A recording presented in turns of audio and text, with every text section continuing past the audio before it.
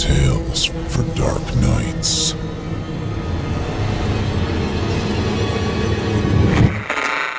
Want to make sure you never miss a Chilling Tales for Dark Nights video again? Be sure to subscribe and hit that bell to turn on notifications. From author Geoff Sturtevant, I give you Memoir of a Murderer. There is no such joy in taverns as upon the road thereto.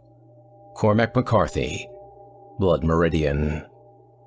Well, as Marie Antoinette once said to the maitre d', let them eat shit. David D. DeGuano, don't mess with Brett. Chapter 1. Welcome to Hell. What do I do for a living, you ask? I'm a writer.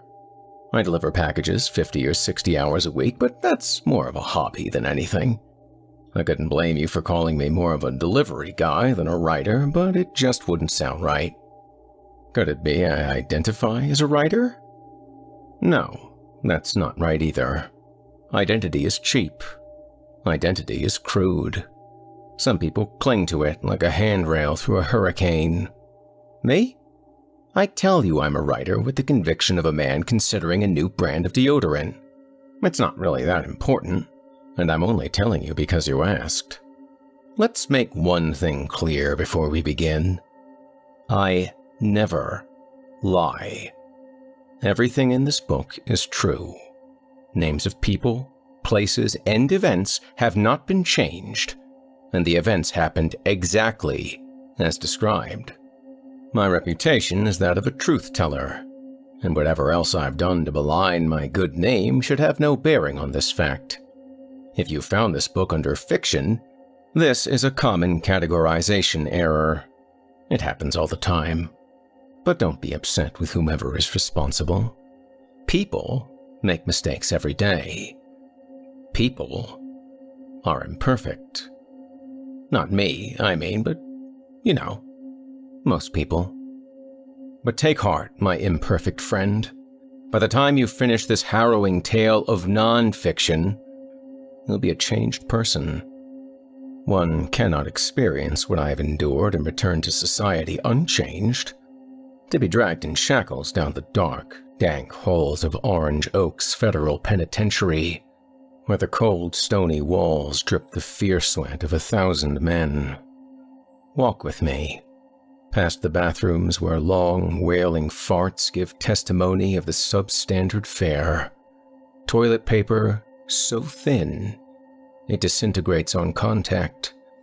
Past the showers where the phrase, "Don't drop the soap," is not a trite cliché, but a fervorous prayer. Because the floors are terribly schmutzy, and so too will be your soap, if it escapes your grasp. And if your buns look like mine, reader, I keep your back to the wall while you pick it up. Just a formality. Move on, down intestinal alleys of cement and steel, past iron doors with their tiny square holes, like mouths, through which the warbling infirmed make an orchestral tuning of human misery. Down to the rec room, where daytime TV plays on a crude tube television, where shattered pixels and poor reception make a technicolor meatloaf of Jerry Springer's hair. Put a quarter in the vending machine if the spirit moves you. You shall receive not according to your desires, but according to your deeds. Down the corridor, through the Mexican section where tiny tattooists make mincemeat of Christ's visage. The cell to the left. On one man is being tattooed an Indian warrior. The tattooist has been huffing toilet bowl cleaner, and his Indian appears to have Down syndrome. His tattoo gun is made from a tape recorder. Nearby, a Vanilla Ice Casingle lies disemboweled on the floor. A marble-eyed Aztec sifts through its contents like an oracle, prophesizing over chicken entrails. Avoid eye contact, reader. Continue down the corridor. past ethnocentric edifices wherein dark figures have dethroned the Jews as God's Israelites. This particular sect has Yiddified, and they have taken names like Shlomo, and Pinchas, and Spitzik. Offer no argument, for they speak quickly and with great forcefulness. On the floor huddle the lesser among them, tending to their feet, or polishing their idolatrous baubles.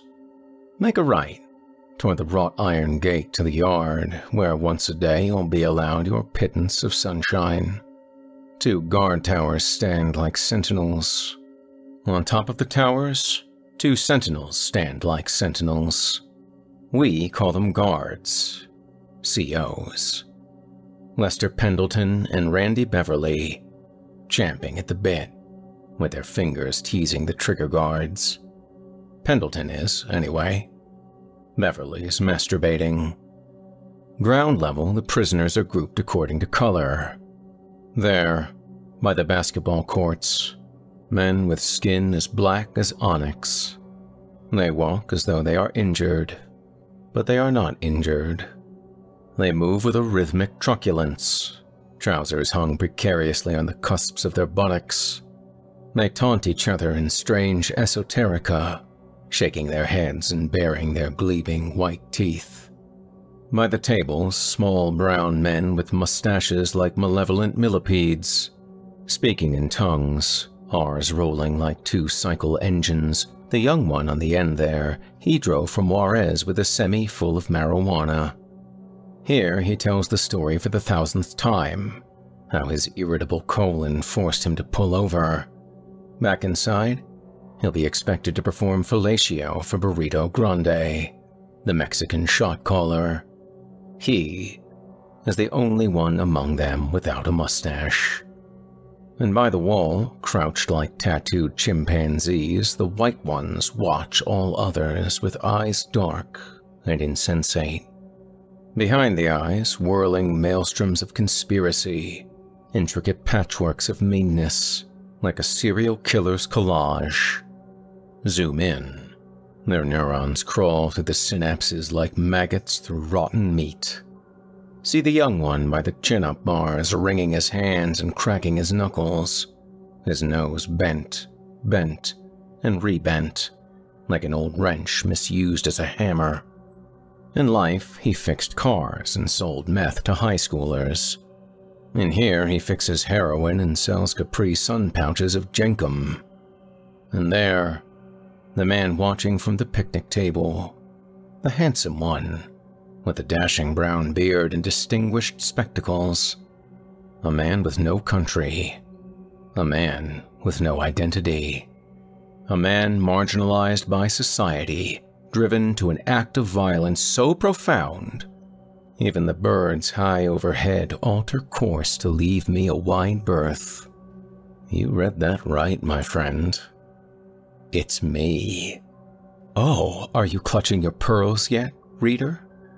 Begging to be given back your freedom before you learn how to make a shiv out of a toothbrush, how to cornhole a carton of cigarettes, survive a race riot, make a vagina out of a paper towel tube? No one's keeping you here, reader. You're free to leave at any time. I haven't read you your rights, have I? But you're still there. I suppose I owe it to you, then, to continue. Very well. I'll return to this place if I must, just one last time. But I won't go alone. This time, I'm bringing you with me. 2. The Incident. Well, that got a little dark, didn't it? Sorry about that. Must have been something I ate. Alright. So, let's backtrack just a little bit. In order for you to understand what happened here, we'll need to start at the beginning. Okay, so I'm a writer whose hobby is delivering packages, yada yada yada. I deliver all sorts of unusual stuff. Frozen animals intended for taxidermy, canisters of sperm intended for fertility clinics, even dildos intended for the voracious vaginas of lonely housewives. I'm not trying to be crude here, these are near-daily occurrences. Voracious Vaginas, incidentally, is a pretty good band name in case you've got a cocktail drum kit you're looking to put to use. I know about the dildos because, well, let's face it, not all packing tape is created equal. Let me take this opportunity to remind you to ship your more illicit materials. Drugs, dildos, severed fingers intended for ransom schemes, etc., with suitable packaging to maintain discretion. My next book will describe this process in painstaking detail. It's tentatively entitled How to Discreetly Ship Your Dildos, and awaiting editing at 740 pages long, so I'll abstain from going any further into it here. In the meantime, my point is this. I can be considered an expert in certain areas. Some of these include picking up boxes, putting them back down, ringing doorbells, and the art and craft of the perfectly packaged parcel. Alliteration is another, but we won't get into that here. Chief among my talents, though, is mortal combat.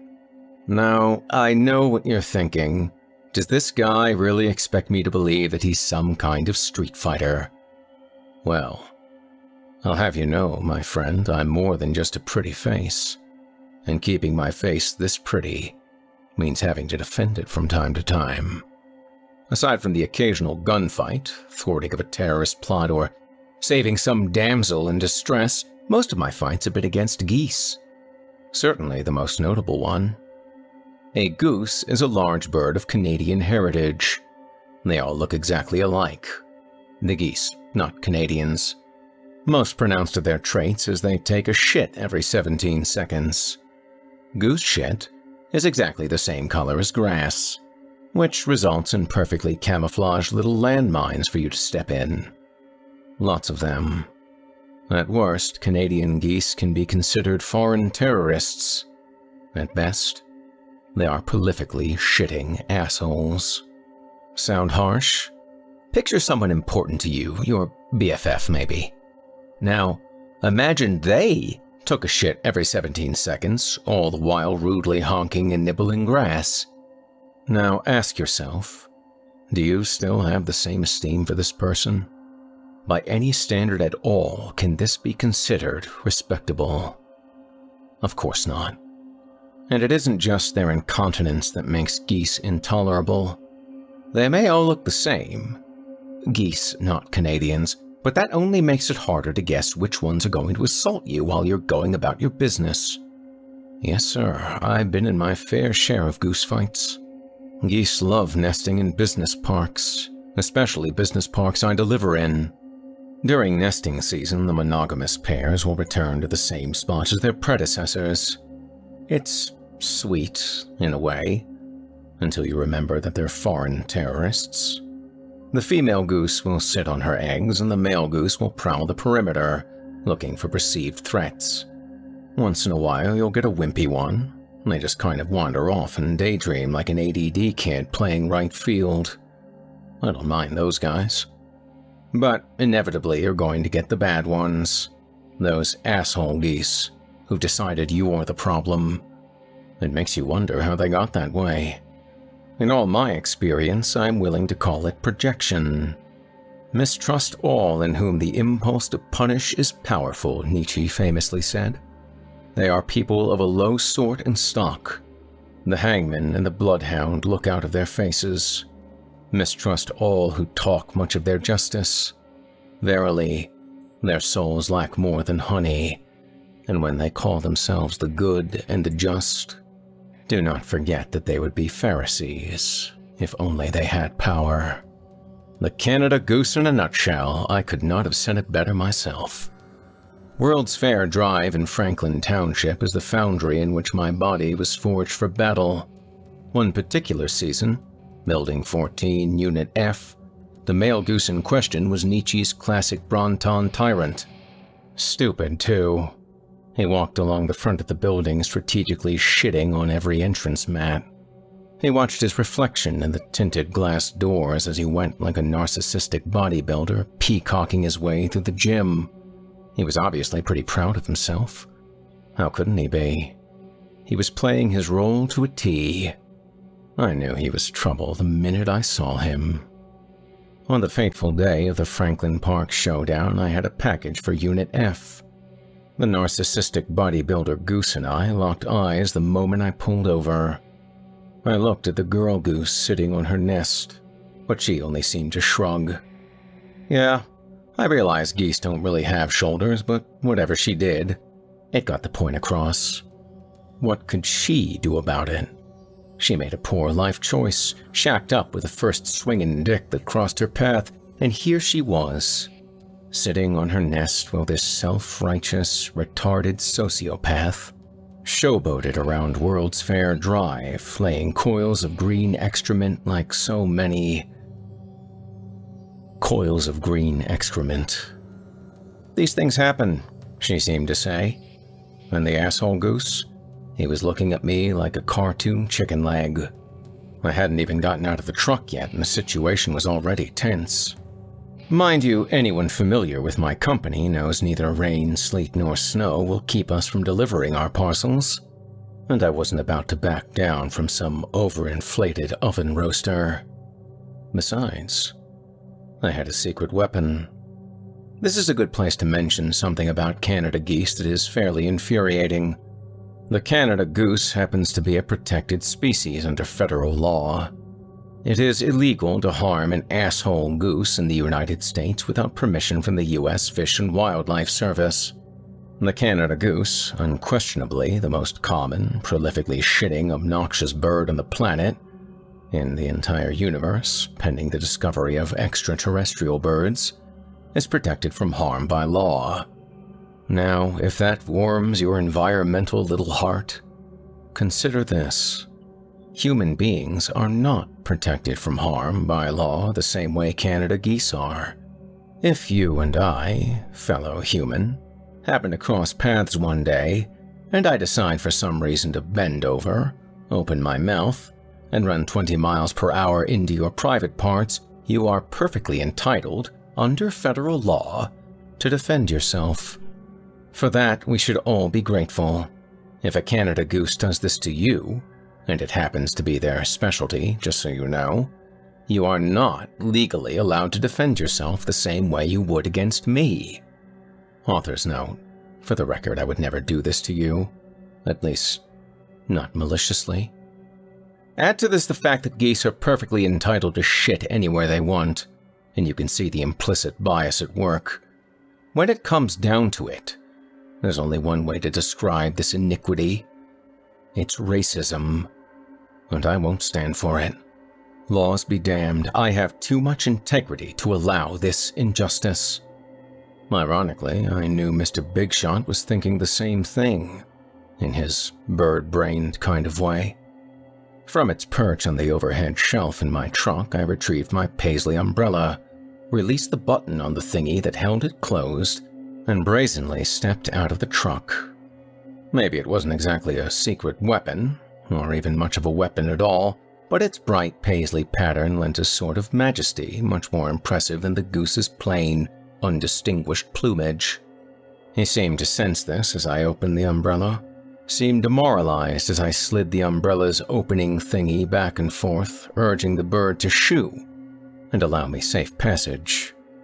Instead, the bird took this as a declaration of war. Like a torpedo, beak agape, the goose rocketed towards my substantial genitals.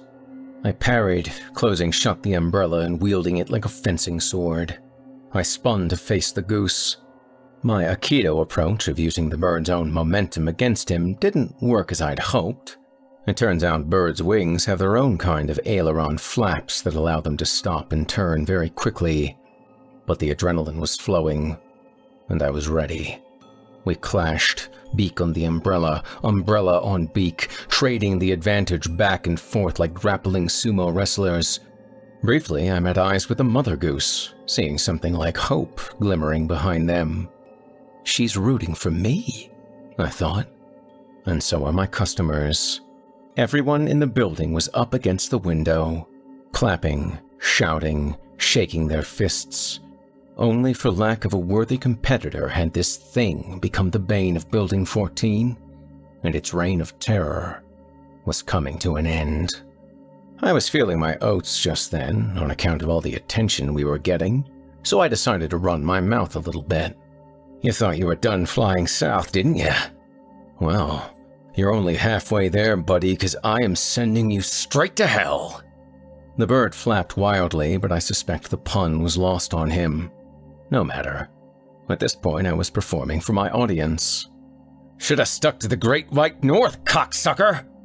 The line landed perfectly, but so did my foot land on a particularly plump turd, and I lost my balance.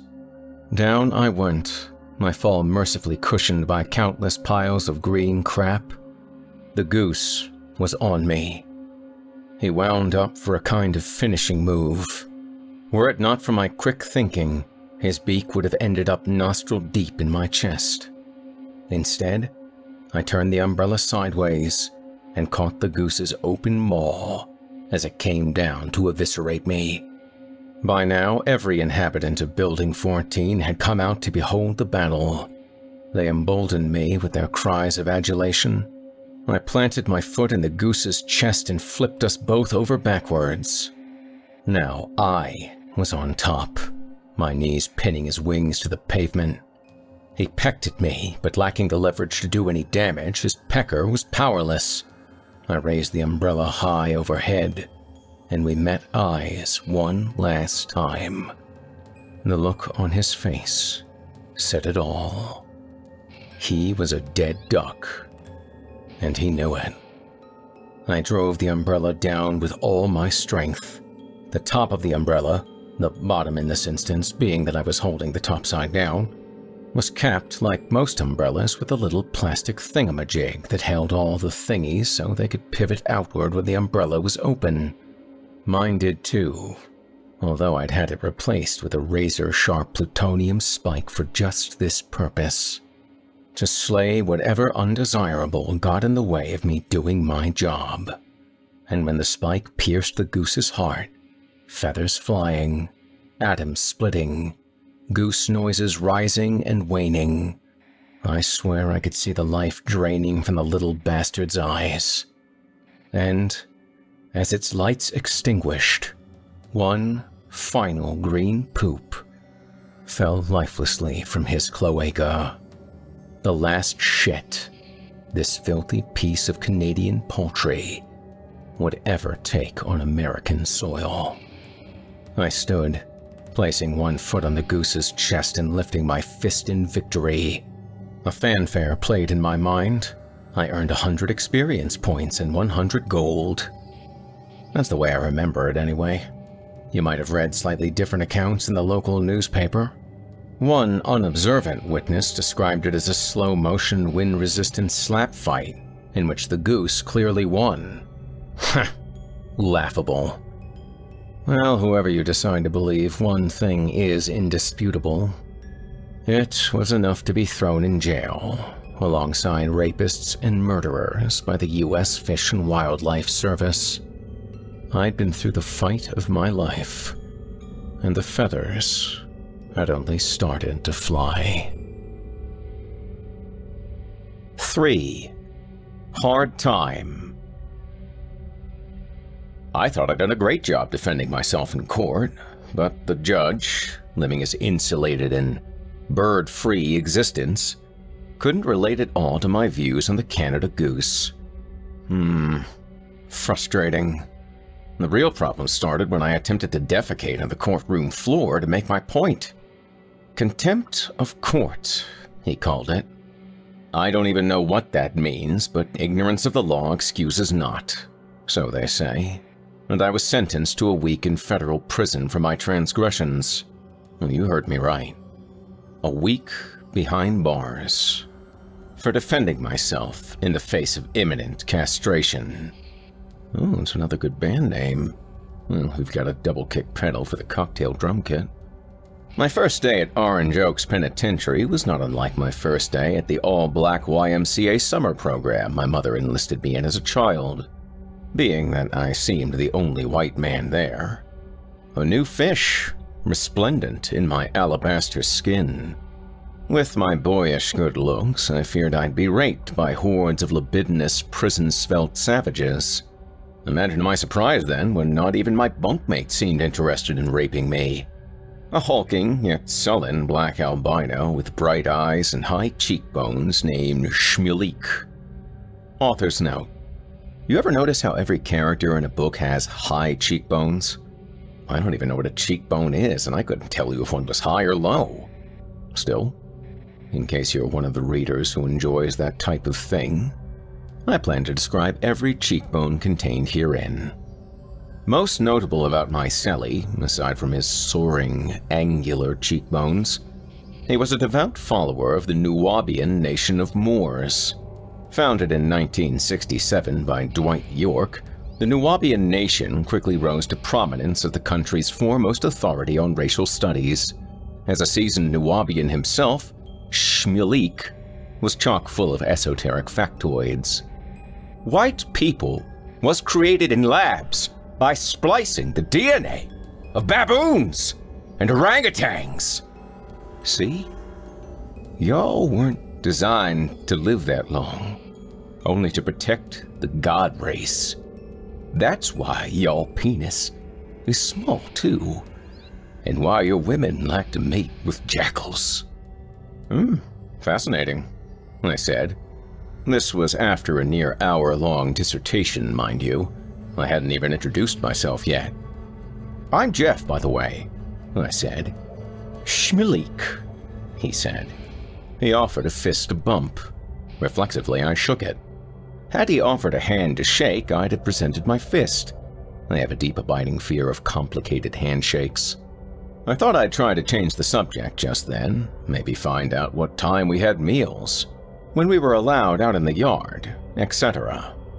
Instead, he taught me about miscegenation, the mixing of races.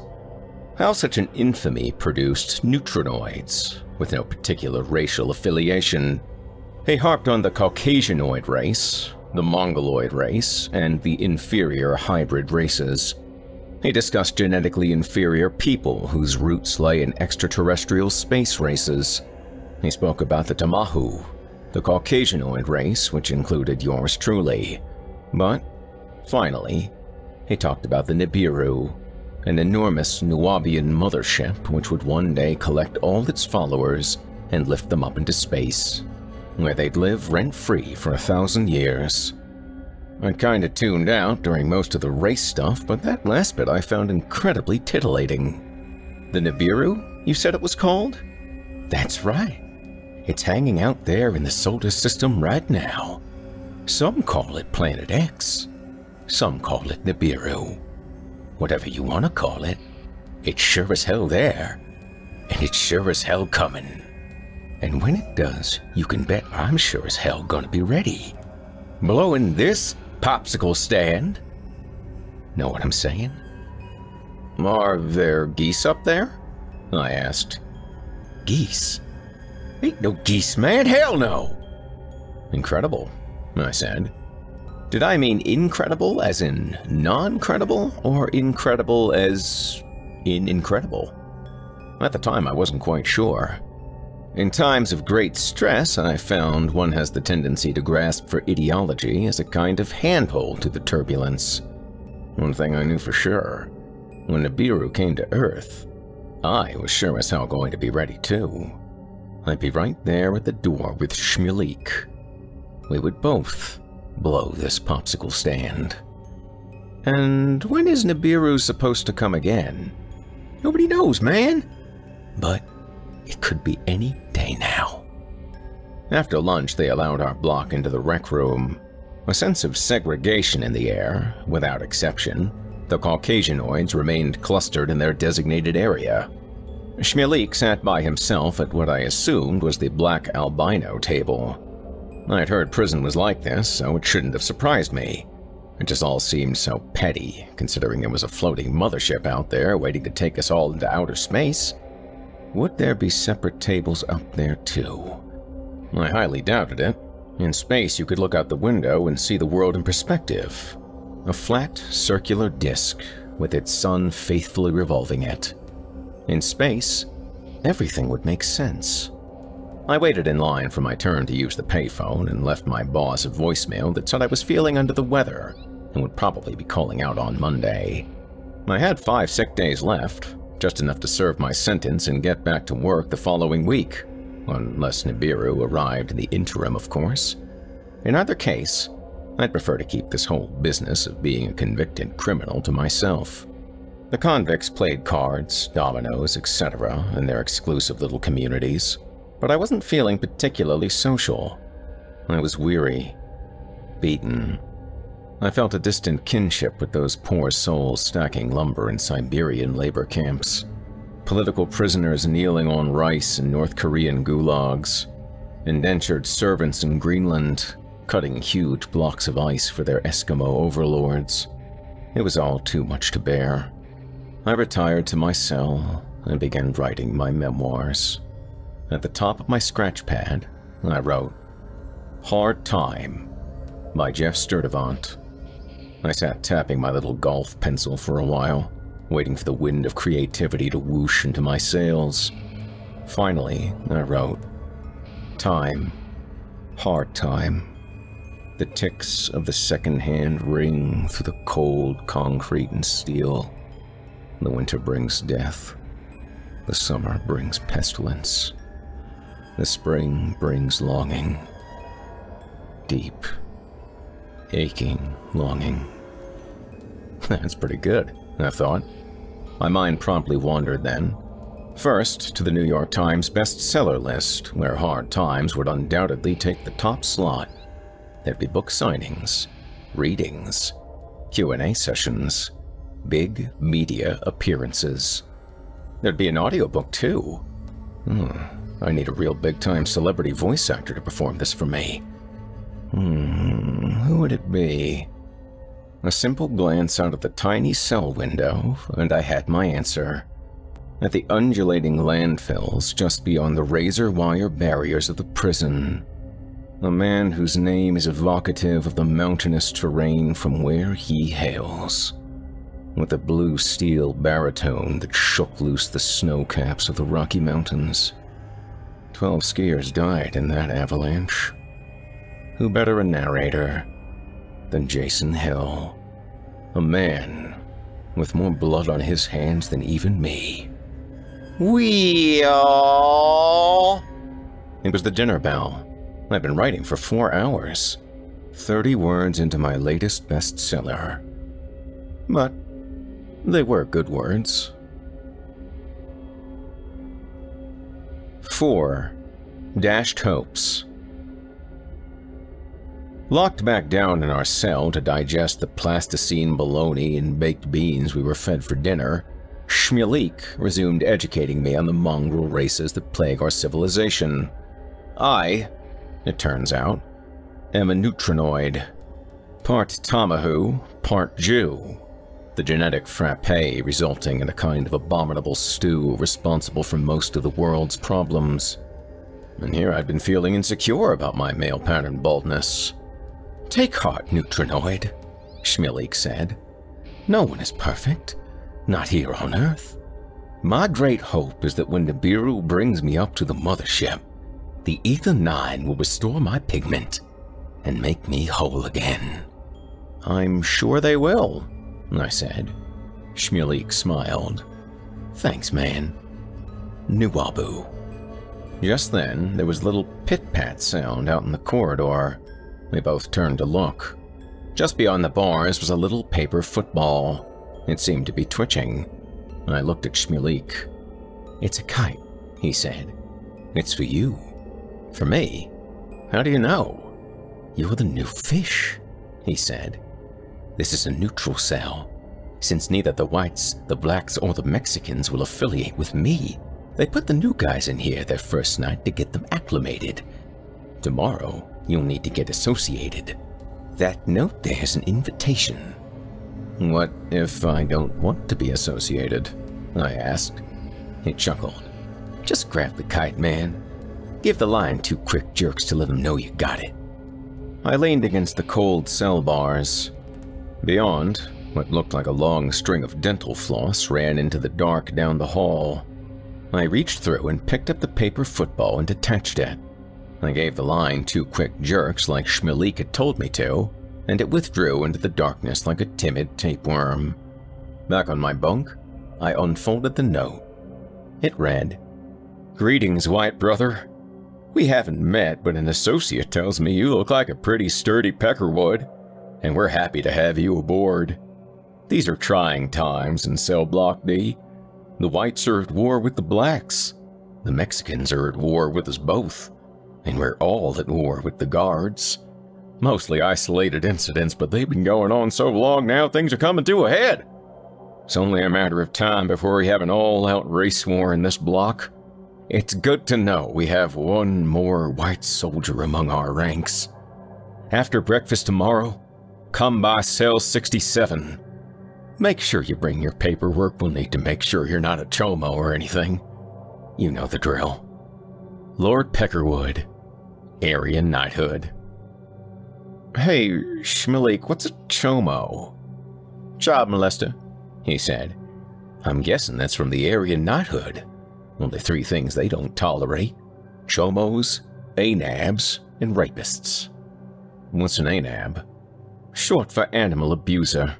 They got a soft spot for animals. Abuse one, they designate USOS. Smash on sight. They once drowned a guy in the toilet for killing a brother's pet centipede." "Wow," I said. Inside, I was panicking. I glanced at my own papers next to me on the cot. "Do you think they'd frown upon something like attempted murder of a Canada goose?" "Yeah, I'm pretty sure you'd get more than a frown for that. You didn't do that, did you?" "No. Well, just a hypothetical question." "Good thing," he said. "They'd never let you in the Area Knighthood." "I'm not joining any Area Knighthood," I said. To hell with that, I was too psyched about hanging out with black dudes in space. While I didn't intend to take Lord Peckerwood up on his invitation, my status as an ANAB was suddenly unsettling. While Schmalik snored away in the top bunk, I set to altering my paperwork in case someone happened to come across it. With a dab of whitening toothpaste and a gentle hand, I carefully abraded away where it was typed, "Assault of a goose." That done, I wrote in impeccable courier font something I thought might be less unsavory: "Homicide," with a cheese grater. I adjusted my sentence from 1 week to 25 years, a little more appropriate a societal debt for such an infamy. I lay back on my bunk and admired my work. Eventually, I dozed off. In my dreams, I played a kind of celestial basketball aboard the mothership with the Ether 9 Negroes. We wore phosphorescent green, gravity-defying uniforms that allowed superhuman maneuvers. Instead of basketball, we played with planets. The one I held now was a perfect replica of Jupiter. Impossible slam dunks into hoops like supermassive black holes. Jump shots that sailed over solar systems. No bleachers full of spectators, but the eyes of countless galaxies near and far. In their witness, we had been made whole. We had been made perfect. 5. New Prospects. I woke in the middle of the night with a strange sense of unease and quickly realized I wasn't alone. Schmalik was in bed with me. Behind me. Spooning me. I panicked, rolled out of my bunk and landed on hard concrete. I scooted my back against the opposite wall of the cell, but we were still way too close to one another. This was no longer a cell. It was a crucible. "What, man? I thought we were cool." The one-on-one tension was too uncomfortable. I granted a kind of humanity to the steel toilet bowl and wrapped my arms around it for moral support. It was us against him. 2 against 1. "I wasn't gonna do anything, man." "Is this the way it is in the mothership, Nibiru?" I snapped. "If so, I want my own room." Schmalik's attitude went from defensive to dismissive. He chuckled. "You think you're getting on Nibiru? A Tamahu? Get the hell out of here." He turned over and faced the wall. "What?" I said. "What do you mean?" Schmillik sighed. "You don't get it, man. You're a Tamahu. A mongrel Tamahu, no less. Half baboon, half orangutan, half Jew, half whatever else. You ain't getting on Nibiru with the Ethanon, man.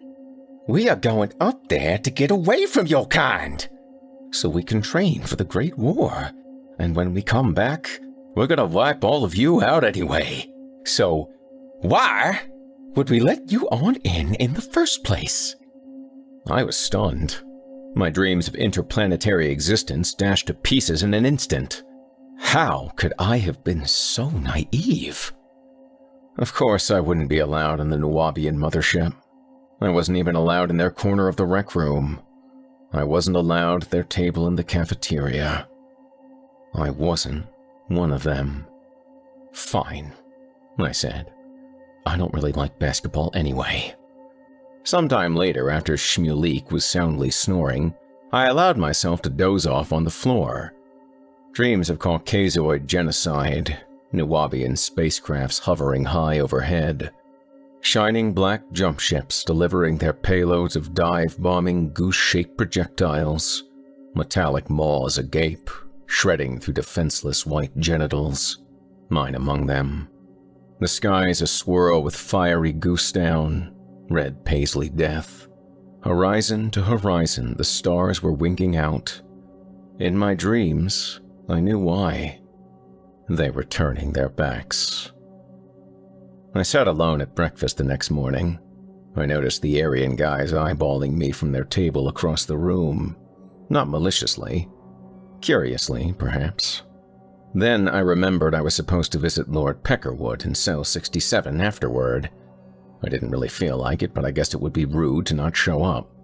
Was I supposed to bring a gift? I stopped by the store after breakfast, which was a small cart attended by an elderly Nuwabian named Avram with asymmetrical cheekbones. I bought a pack of gum to be charged to my commissary account, retrieved my papers from my cell, and made my way to Cell 67. Cell 67 was easy to recognize with all the Nazi flags and paraphernalia. There were two muscle-bound men inside, dark eyes, shaved heads, tattoos abound.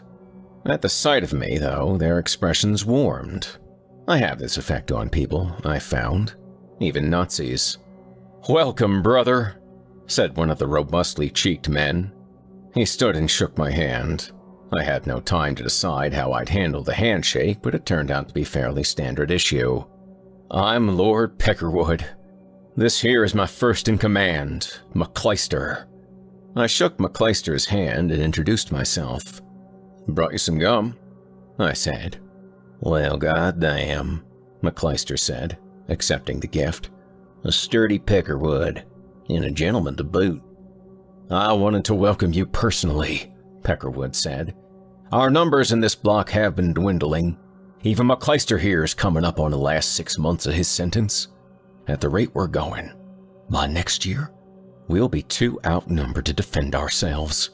We'll get plumb overrun in our own cell block. Thank God you showed up when you did." I had to admit they certainly knew how to make a guy feel important. McClyster asked for my paperwork and I handed it over. I held my breath while they went over the details. Would they be able to recognize the forgery? Homicide with a cheese grater. Well, goddamn. "I'll tell you what," said Lord Peckerwood. "That's about the most sadistic, fucked up shit I ever heard in my life." "You sound just right." "Thank you," I said. I was voted most sadistic, fucked up student in my high school yearbook. "Same here," said Peckerwood. "I'll be damned if you weren't custom built for the Aryan knighthood. How much do you know about white supremacy, brother?" I told Lord Peckerwood I wasn't particularly versed on the subject. He sat me down on his bunk and commenced to explain what the Aryan knighthood was all about. I tuned out during most of it. Between the devastation of being cast from the mothership and the stress of writing a New York Times bestseller, it was all a lot to absorb. One thing he mentioned stood out, though, a fairly aberrant sentiment that took me completely by surprise. whites were inherently superior to other races, and should therefore rule over them. After the hulking skinhead had finished his spiel, all I could do was sit there for a moment. "Well, brother, what do you say?" I stood from the bunk and looked him dead in the eye. There was a pregnant pause while I calculated my response. "That sounds terrific," I said. "Count me in." How refreshing to hear I was inherently superior to all other races, for precisely the same reason I wouldn't be allowed on the Nuwabian mothership. Well, to heck with the mothership. It was probably gay anyway. They wasted no time inaugurating me into my new role. In minutes, I was acquainted with Ronnie, the knighthood's resident tattoo artist, for my swastika tattoo. Typically, prison tattooists aren't known for doing the most refined work, but I'm proud to report this is no more than a sweeping generalization of a group of people, something I personally do not tolerate. And Ronnie's work was second to none. Examining the saucer-sized swastika on the left side of my chest, something made me feel uneasy. It took me a minute to mull it over, but eventually I figured out what it was. "Ronnie?" I asked. "Yeah, brother. I'm a bit of an aestheticist at heart. Symmetry, geometry, you get the idea.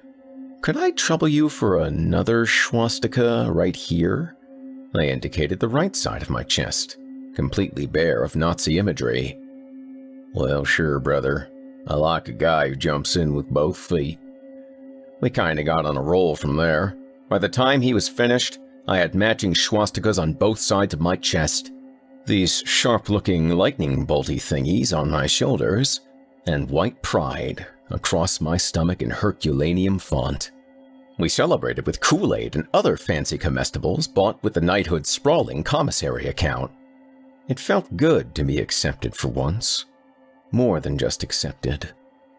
Embraced. As the celebration came to a close, it was time to talk business. I'd been accepted into the organization, but my initiation was not yet complete. "We've got an item of business to attend to, brother," Lord Peckerwood said, "and I've got a feeling you're just the man for the job." I assured him that I was, hoping it'd be something I was used to doing, like delivering packages, or picking up packages, something along those lines.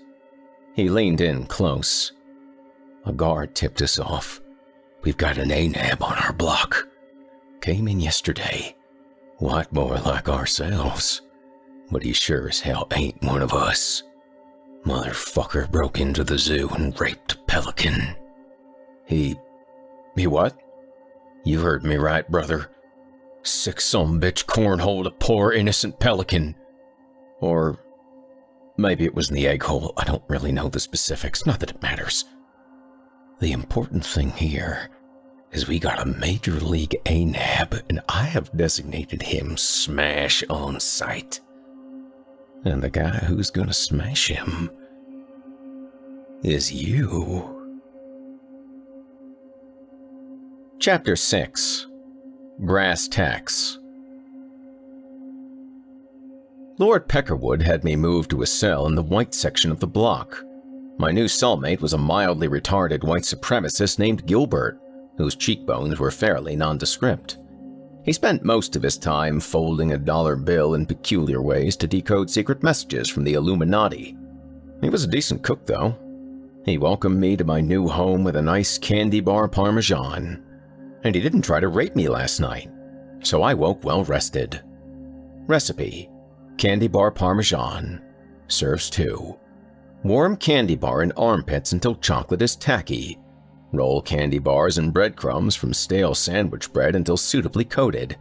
Slather ketchup from 2 ketchup packets on breaded candy bars. Cover each with a slice of American cheese. Warm on heater until melted. Serve and enjoy. He was also kind enough to make me my very own prison pussy. No one had ever made me one of those before, and I found it a kind of touching gesture. I thanked him and told him I make love to it at my earliest convenience. Recipe: prison pussy. Serves 1. Fill 1 Ziploc sandwich bag with marmalade. Stuff bag into empty paper towel roll. Decorate outside with tasteful designs, being flowers, butterflies, etc., or use a stencil to inscribe it with a tender sentiment. In this case, he had written, "Best Pals." Today was an important day. I'd be working out the details to smash the Pelican Rapist, thus solidifying my membership in the area knighthood and ensuring my continued supremacy. The problem was, and perhaps you've guessed this much by now, I've been a little misleading about certain details in this story. Misleading might be too strong a word, actually, especially for a guy who's as honest as me. I'll admit to futzing with rhetoric at times, maybe being a little hyperbolic. Yeah, I'll go with hyperbolic. Hyperbole, another area of expertise. In any case, I'll have to adjust the tracking on a few minor elements. The title, for starters. Murderer may not have been the most accurate word there. It was a goose, not a human, and I hadn't exactly killed it. Full disclosure, I'm not even sure I actually hit it. It was a pretty flimsy umbrella, and it may have broken from swinging it too hard. And that comment about being adept at Mortal Kombat. I'm not even that good at the video game. So, this guy I'm supposed to smash, while duck soup for your average battle-hardened Aryan warrior, is probably way tougher than I am, and I doubt I could hurt him at all, let alone smash him. After all, he's obviously strong enough to hold down a pelican. The man's name is Kevin Morton. He's around my height, but has at least 40 pounds on me. With his wispy hair and ruddy complexion, he's something like a bespectacled tomato. No cheekbones whatsoever. He looks precisely like the type of guy you'd expect to make love to a pelican without express consent. If it became his design, however, he could probably do the same to me. The plan of attack is ultimately my prerogative, but McClayster thinks my best bet is to attack him out in the yard while some of the others distract the guard. The guard posted on yard duty tomorrow is C.O. Beverly, the same crooked cop who blew Morton's cover in the first place. He'll be happy to look the other way. The idea is this. With a sufficient smashing, the prison will have no choice but to move the Pelican Rapist out of our block, creating a vacancy for a more suitable white brother. The stakes are high. If I'm caught somehow, I'll most certainly have time tacked onto my sentence, and I only have enough sick days to get me through this 1 week. Worse still, if I mess this thing up, I'll end up bringing heat on the Aryan knighthood. The whole D-block could end up in lockdown. I might end up getting smashed over it myself. At the very least, I'll have my white supremacy revoked, and end up prostrated at the door to Nibiru, never to be let aboard. A man with no country. A man with no identity. How very sad. Brass tacks. I had to find a way to pull this off and in spectacular fashion. After breakfast, I went to the rec room to think about it. Quickly, though, my mind wandered to my bestseller in the making. Only about 30 words so far, but the thing had potential. I hadn't worked on it since that first session, but it was probably a good idea to let it breathe anyway. Hard time. In the meantime, I thought I'd get prepared for the big release. The audiobook was a crucial matter. I'd need to contact my chosen narrator and lock down this deal. I couldn't have him bogged down with lesser books once Hard Time was ready for publication. I waited my turn for the phone and dialed information. Once I had Jason Hill's number, I wrote it on the wall next to the payphone with my little golf pencil. I called collect, recorded my name as the one and only Geoff. Speak. Hey, oh, there's that voice. Thanks for taking the call. This is Geoff Sturtevant. Who? Do we know each other? Geoff Sturtevant, the author. Hey, you'll never guess where I am right now. Wait, hold on. Wait, who the fuck is Geoff Sturtevant? What? Oh, right. The Flurf guy? Yeah, see? Anyway, I wanted to ask you... Listen, bro, I've got like 5 girls lying here. Can we maybe... You'll never believe where I am right now. The big house, man. Doing Hard Time. You're in jail? What did you do? It's not important. What's important is I've got a big bestseller in the works. Think of it as Orange is the New Black meets Hellraiser meets Terminator meets Bloodsport, meets Time Cop. It's gonna be pretty wild, man. And guess who's gonna narrate the audiobook? You are, my friend! The Rocky Mountain Madman! My schedule's pretty full up, bro. Listen, I've got company right now. Can we maybe... It's settled then, I said. I'll have my people contact your people.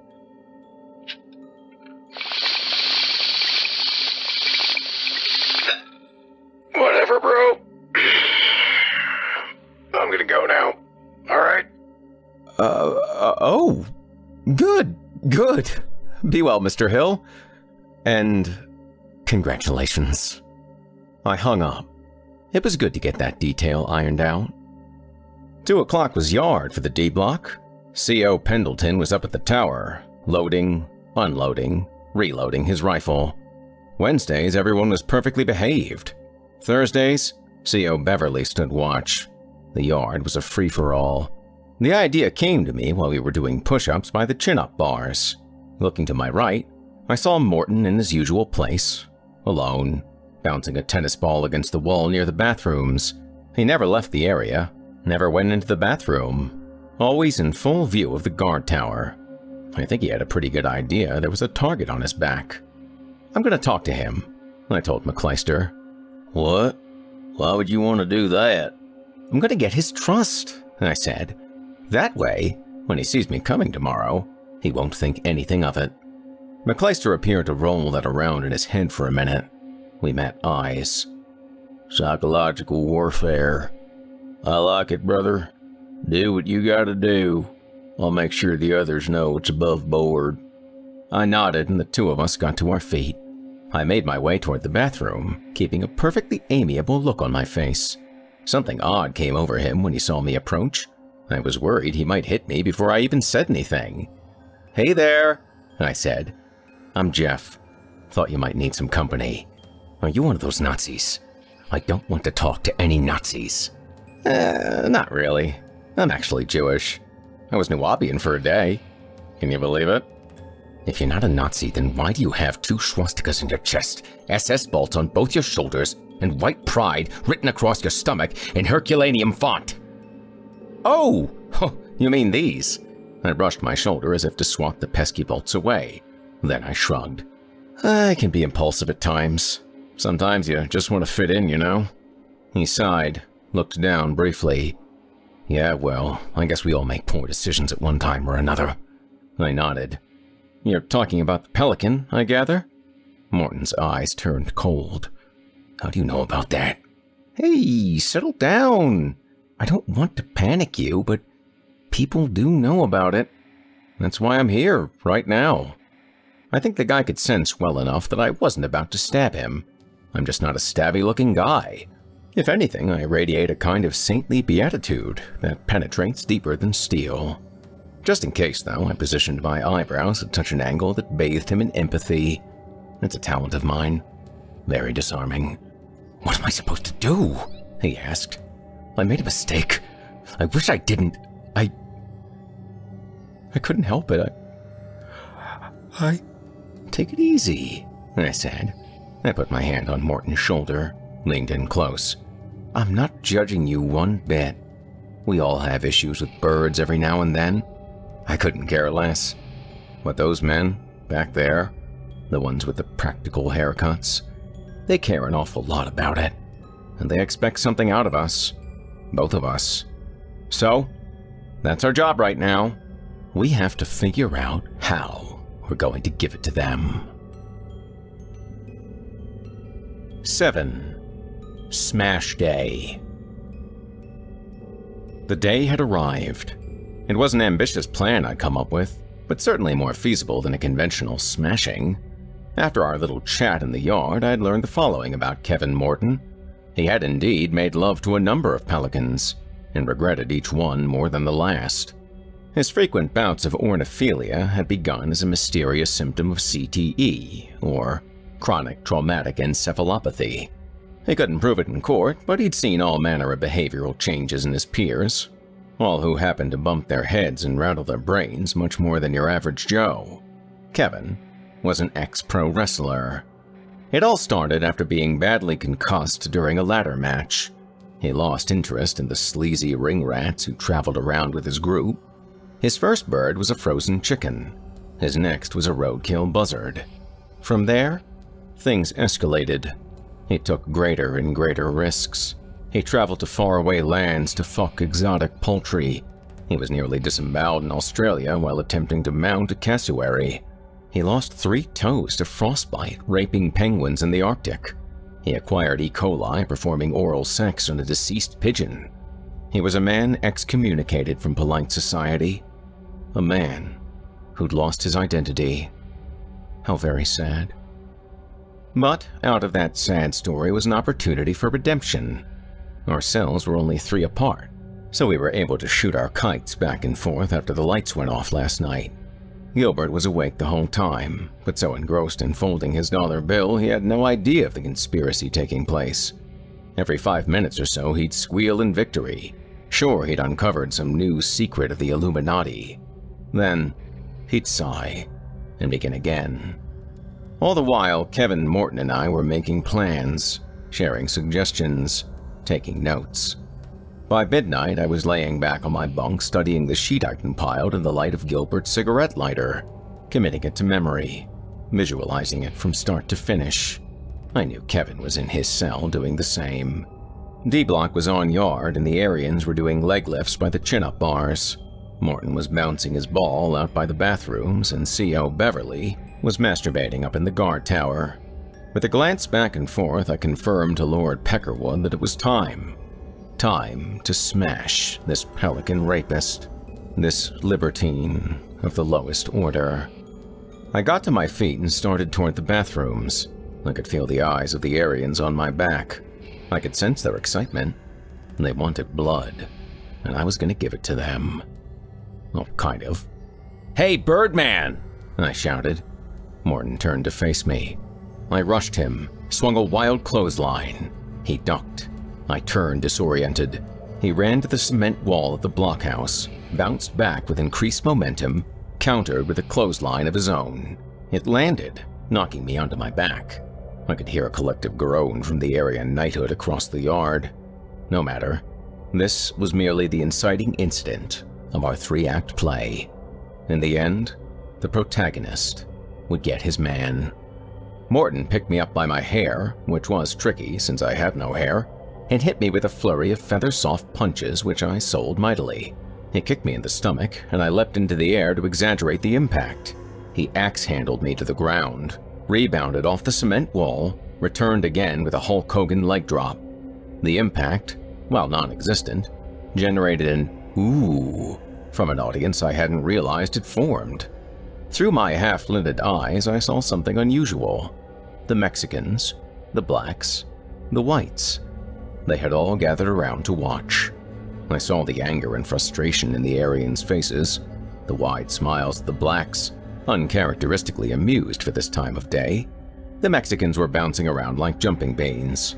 I suspect they were nostalgic for the lucha libre competitions of their native Mexico, but they were all there, standing shoulder to shoulder. While Morton was peacocking around, showboating as only a pro wrestler can, I was slowly getting back to my feet. The blacks shouted ceaselessly for Morton to "Turn around, man! Look out, man! He's getting up, man!" But, of course, he would do nothing of the sort.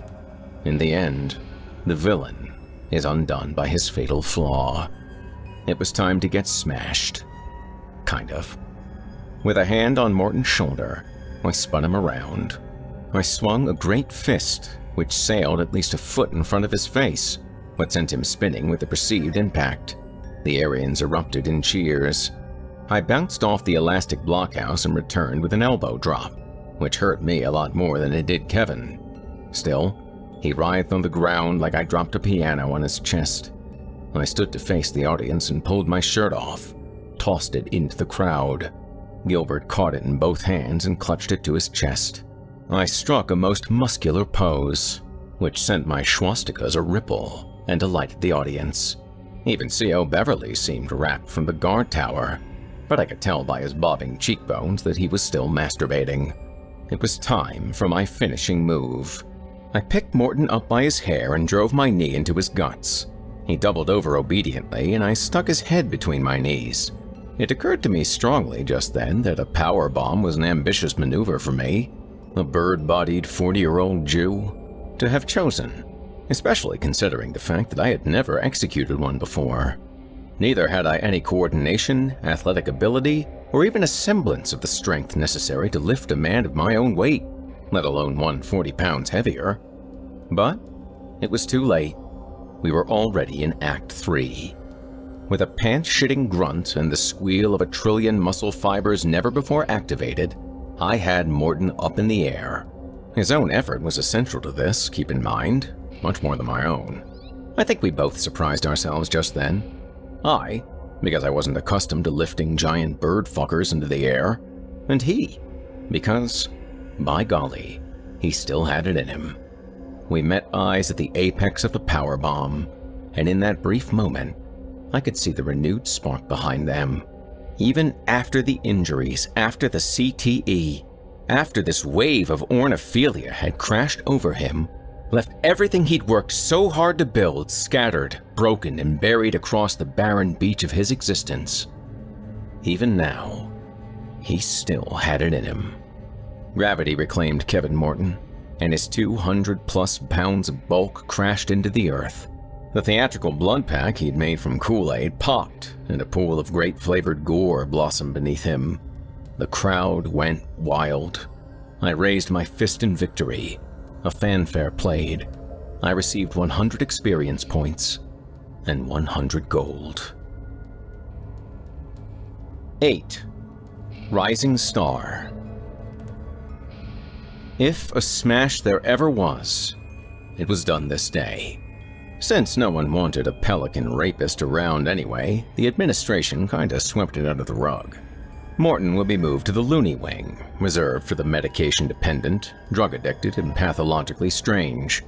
In the Loony Wing, there were inmates with all kinds of unsavory inclinations. Morton would blend in with the wallpaper. He'd be safe there. More importantly, he'd have reclaimed his identity. He was no longer Kevin Morton, the D-block bird fucker. He was Kevin Morton, the professional wrestler, who would occasionally become amorous with a bird. But I ask you, dear reader, good friend, pal of mine, apple of mine eye, who among us is without sin? Who among us has never done anything at all unusual with his wiener? Yeah, me neither. My own status had received an upgrade. McClyster, floored by my theatrical smashing, had stepped aside and given me the keys, so they say. A second in command for the Aryan knighthood, I'd work directly under Lord Peckerwood, managing the distribution of methamphetamine, marijuana, cocaine, and jenkum, a fermented excrement product delivered in Capri Sun pouches using the sharp end of the straw as a needle. Gilbert synthesized these, it turned out. Who knew the guy was a chemist? Verily, I tell thee, you cannot ever judge a book by its cover. Except for maybe this one, whose cover and contents are equally exceptional. It's customary after a smashing for the Aryan involved to receive a commemorative swastika tattoo. But I really didn't want another one. This is a good place to mention something about me that you might not know. I loathe to be offensive. It's my great commission in life to spread happiness, mirth, and good feelings wherever I go. Kind of like a Johnny Appleseed of positive vibes and jolly cooperation. That said, I could never risk offending Ronnie by turning him down. So, he tattooed yet another swastika on my left butt cheek. Examining it in the mirror afterwards, it predictably threw off my sense of feng shui. "Could you do the other cheek too?" I asked. As usual, we got on a roll. After the second swastika was done, I let him attempt a freehand portrait of Adolf Hitler on my back. The plan was Hitler, in repose, thoughtfully stroking a kitten. I could tell by his disappointed grunts that it wasn't going well. Ultimately, I let him cover up the whole mess with a giant black swastika that ran the length and width of my back. Quite a few Bic cartridges bit the dust that afternoon. Now in the upper echelon of the elite white supremacist organization, the weight on my shoulders rivaled the soreness of my back and buttocks. I wondered if I could bring some meaningful change to the group, maybe help them be more likable to the general public. Was it too lofty a goal to teach them the folly of generalization?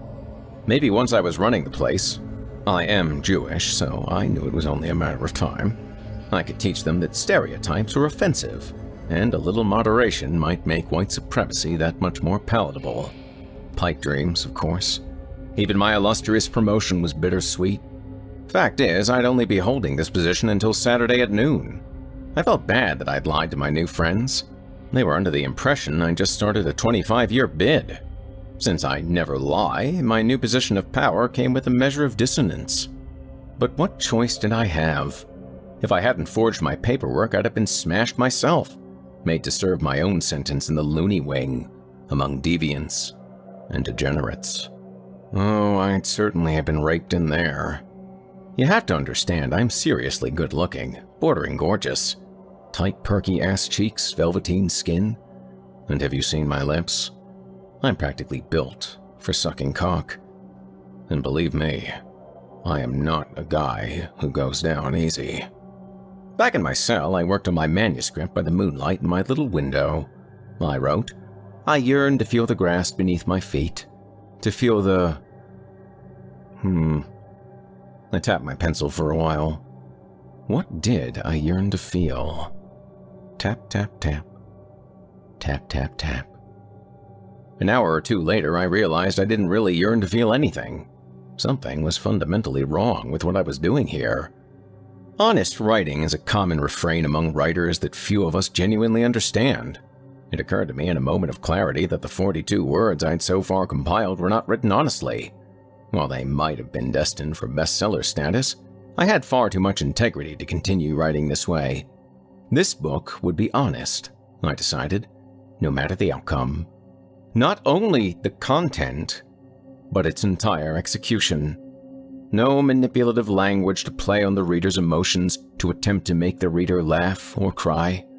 No attempt at imagery to create pictures in the reader's minds. No metaphors, similes, or any attempt at all to appear clever. I bring with me only the tools I have at my disposal. No research to establish authority, no thesaurus to come up with ostentatious, extravagant, showy, baroque, or rococo adjectives to add color to my prose. I'd write nothing but the truth, the whole truth, and nothing but the truth. No cliched phrases either. Maybe this was the real reason I'd come here. A sentence handed down not by the state, but by Providence. God knew, with all the picking up packages, putting down packages, etc., there was just too much chaos out there to hear the whispers of wisdom all around us. The things that, once you realize them, seem so obvious. Yes, this was the real reason I'd been sentenced to prison. To glean this cosmic wisdom, not unlike Gilbert with his folded dollar bill, but with much greater implications. I had become a conduit of divine inspiration, a lens through which you all might have a chance to see things clearly again. Not a window from the observatory of the Nuwabian mothership, but two little self-centered windows on the front of an uncommon man.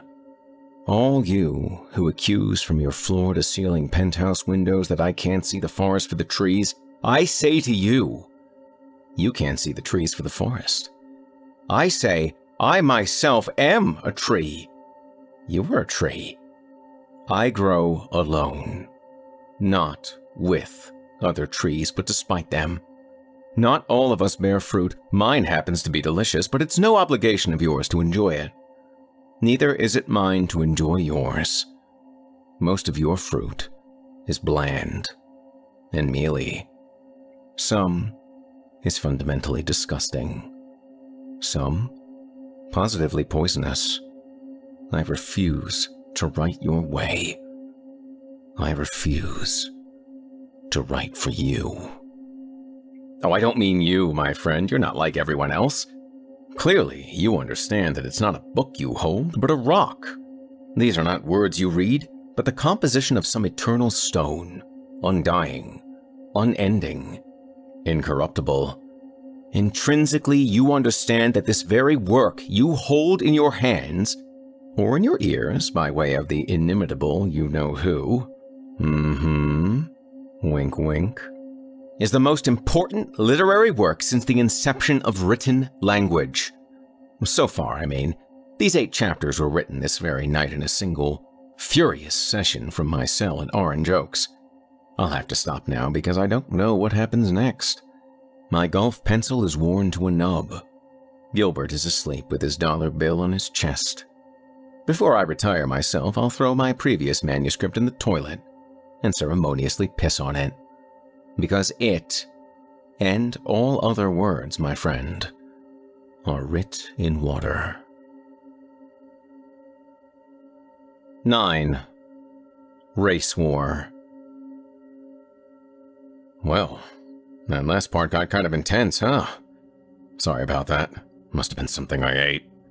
In any case, the introspective mist of the late-night hours had cleared somewhat by the next morning's call to breakfast. Another day, another dollar, as they say. I was now in the twilight of my prison sentence. 6 days breaking rocks in the big house, and here I was, a battle-hardened, prison-tatted convict. You could tell by that distant, empty look in my eyes that I was not one to be trifled with. A man who'd been to hell and back. A man who'd watched Jerry Springer on a 14-inch television. Even my daily call-outs to work had lost that humble, apologetic tone. They had become brazen, uncaring. My God, I thought to myself, I'm losing my humanity. Much longer behind bars and they wouldn't be able to let me back out. I was becoming feral, a man undomesticated, an animal. I was on my last sick day. Good thing I was out of here tomorrow. There we were in the cafeteria. The D block segregated their respective tables. The blacks, the whites, the Mexicans, the lone albino. But something was different this morning. A kind of conspiratorial electricity among the prisoners. It wasn't lost on Lord Peckerwood either, his eyes darting around at nothing in particular. The Mexicans were much quieter than usual too, only the occasional rolling R from their end of the room. "Something's up, brother," said McClyster. I nodded. "What do you think is going on?" "It's going down soon," said Peckerwood. "Remember that kite I sent you? There's been a Cold War brewing between the camps for months. Years, maybe. It's like a volcano around here. When a whole bunch of people hate each other for no reason like we do, the tension just builds up. Eventually, it's gonna pop." He was right. The tension was so thick you could cut it with a shiv. Thick as meatloaf. You could cut slices of it and garnish each with a parsley sprig. In line with our trays, it was plain to see that the black kitchen workers were doling out half portions of oatmeal to the whites and Mexicans, shoveling out full scoops for their melanized counterparts. And when it came time to sprinkle the raisins on top, the blacks would receive the choicest, most plump specimens, while the others were dry and desiccated. My own allotment was a single raisin, a runt to begin with. It was now no longer than the period at the end of this sentence. Not a raisin in the sun, but a raisin left in the sun to die. Pinchas, the Nubian raisin doler, placed this gingerly, almost symbolically atop my dollop of oatmeal as if to suggest this was the crown jewel of my breakfast.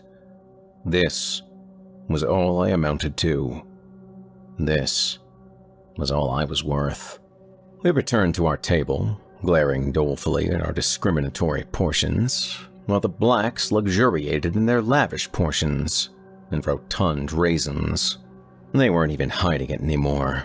They were practically trumpeting their disdain for us, not even pretending to be polite, during the most important meal of the day, no less. Breakfast. The one time when race didn't matter. You'd sooner find an atheist in a foxhole than a racist at breakfast. At least I thought this was the case. Not anymore. Peckerwood was right. We were reaching critical mass. The first raisin flew minutes later. A plump black raisin bounced off McClyster's shoulder and landed on the table. We all saw it happen. Every eye at the table was on that raisin, perhaps the most consequential raisin to ever be lobbed. Not a raisin per se, but a declaration of war. Follow me, reader, backwards through time as this raisin returns to its box and is loaded back on the truck.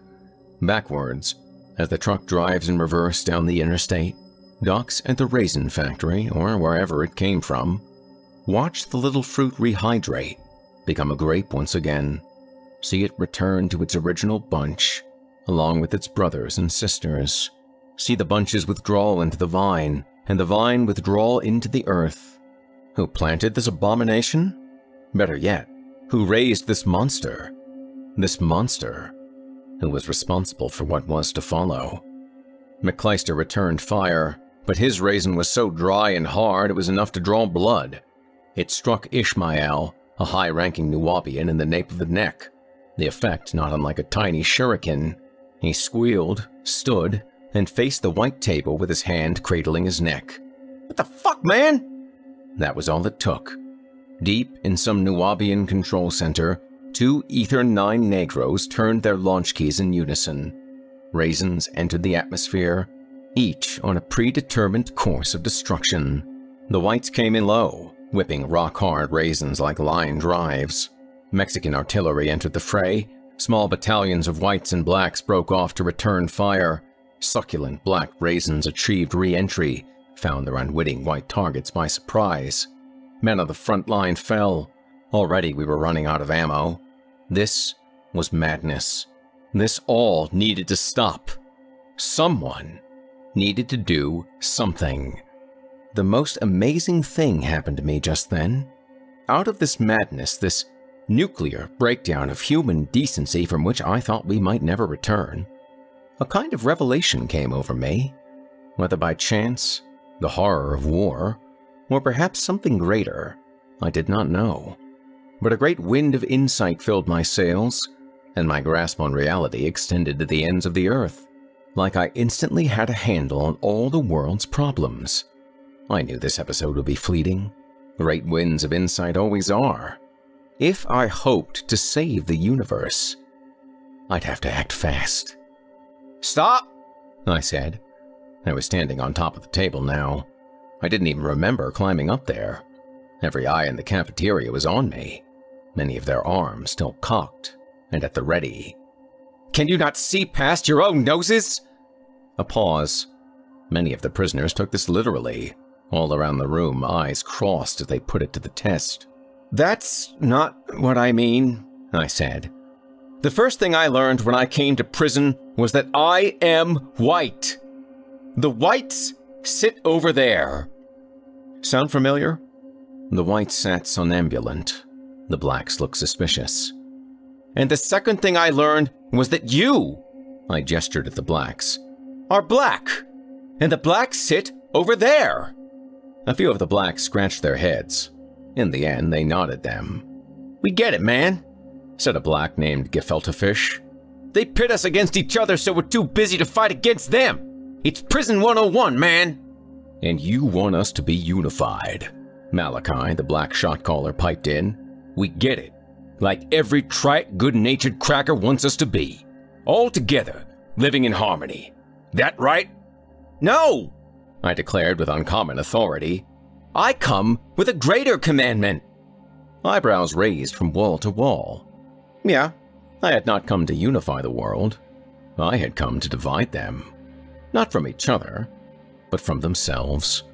A procedure to be performed without anesthesia. "I'm asking you all to abandon your tribes," I said. "To abandon all tribes. We're born, each one of us, with this gaping hole in our heart so that we may struggle to find our true purpose. The lost among us confuse purpose with identity, fill their hearts with the tenets of their tribes. To use group identity as a handrail to the human experience is to miss the whole point of being human. In our tribes, our true purpose can be no greater than our common denominator. So we shackle ourselves to the rail, We make victims of ourselves and declare moral authority. We make virtuous our pride, our envy, and even our self-righteousness. And to what end? The human spirit cannot be sustained in the ecosphere of any group, because our hunger is what keeps us moving forward. It's the same hunger which declares our right to freedom is God-given. The path of the human spirit is one of gratitude and gratification. But it takes courage, my friends. It takes bravery to stand on your own while the mob surround you with their shackles and their red-hot branding irons. But imagine the freedom. No need to hate what you don't hate. No need to like what you don't like. No need to stand for anything. No need to kneel for anything. No ideology to find affronted, no stake in matters irrelevant. I'm asking each of you to erect a statue of yourself in the temples of your soul, to shed your tribal garments and lay bare the gaping hole in your heart. Empty it of all the baseless rage and mindless groupthink, the convoluted belief systems. Abandon your group, declare your identity as your own, put your spirit in charge, and let your spirit alone decide how to fill your precious hole. Until then, take care of yourselves and each other. The wind in my sails was quickly dwindling now. I was pretty sure I'd stolen that last part from Jerry Springer. I wondered if I'd made my point. I wondered if I made a point at all. Seconds later, I had trouble remembering what point I'd been trying to make in the first place. Like I explained, these inspired moments of mine are always short-lived. They have to be, I guess. Any longer, and you start to sound preachy. Whatever I'd said, though, I'd forgotten everything by now. Something had clearly changed in the room. Everyone was so still. I had to glance at the clock to make sure the second hand was still moving. It was like they all had become trees.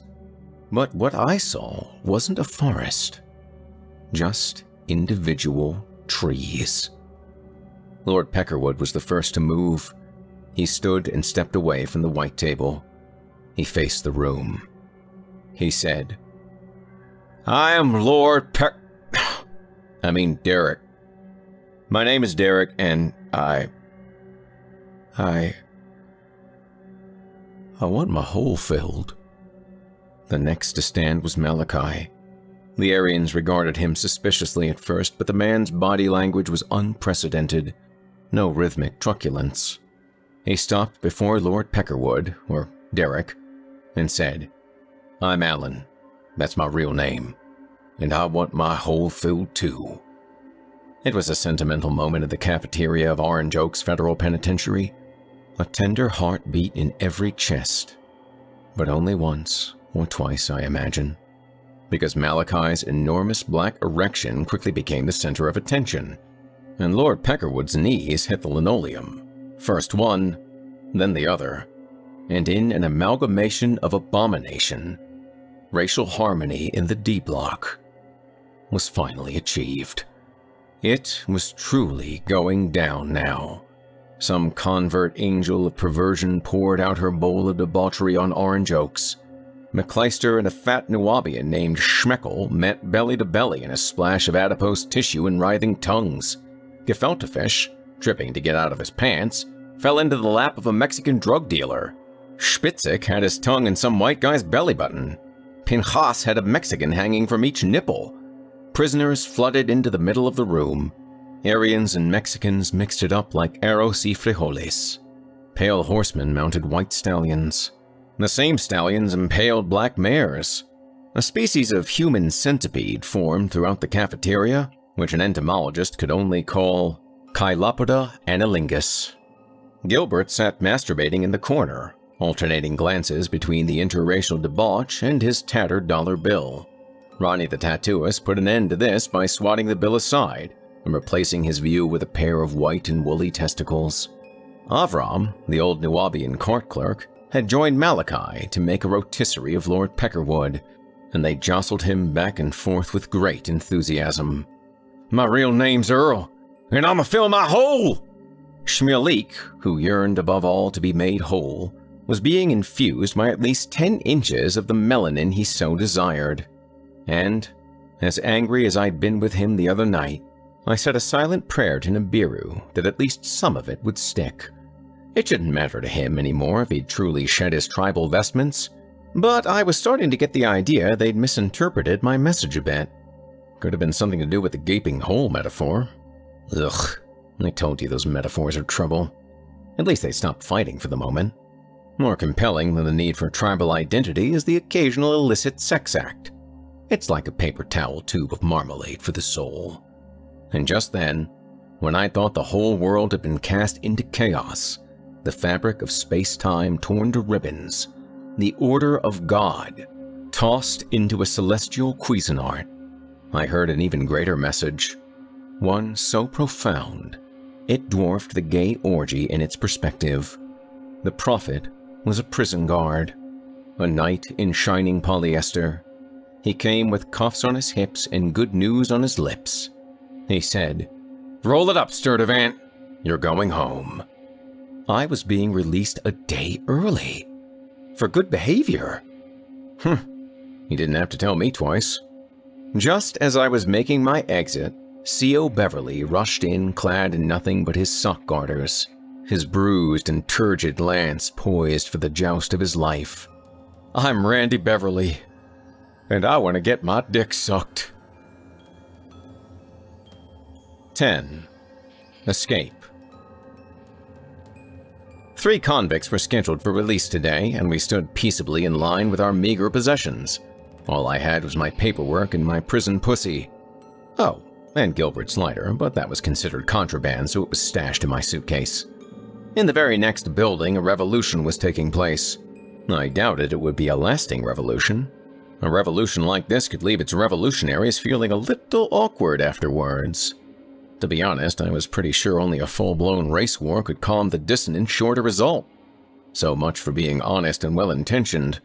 All I'd hoped to do was enlighten the poor folks, help them find their unique paths to happiness.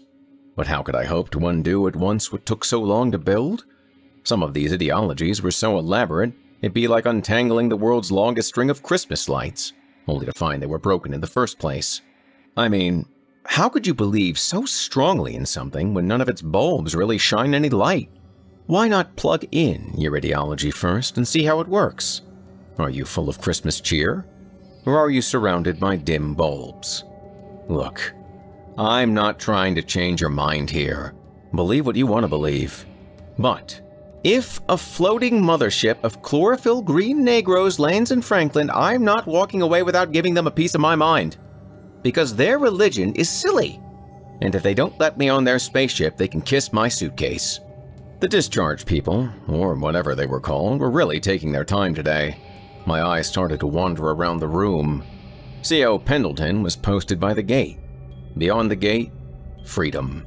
The first prisoner in line was still being processed. How long does it take to process a human being? What does that even mean? A 5-second burst in the food processor is enough to turn tomatoes into gazpacho. How long should it take to process an incarcerated man into a non-incarcerated one? The door was right there. It had to be nearing 15-20 minutes by now, and the first prisoner was still standing at the desk. I batted my eyelashes at Pendleton, hoping he'd give me some kind of preferential treatment. But he was as stoic as RoboCop.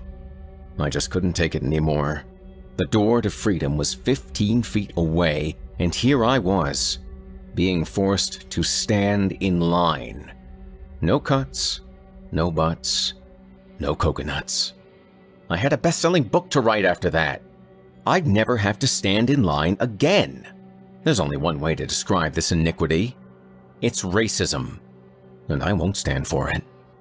There was a bathroom near the office, so I nonchalantly walked in. What if someone takes your place in line? I can hear you say.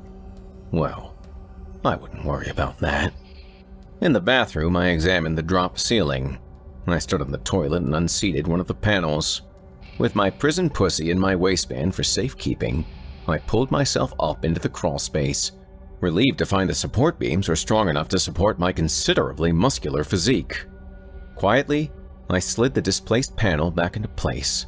On hands and knees, I navigated through the dark and schmunzy passage toward where I thought the outside wall would be. Maybe I could find a vent or something, unseat it with a heroic kick and drop to freedom. But it was too dark to see where I was going.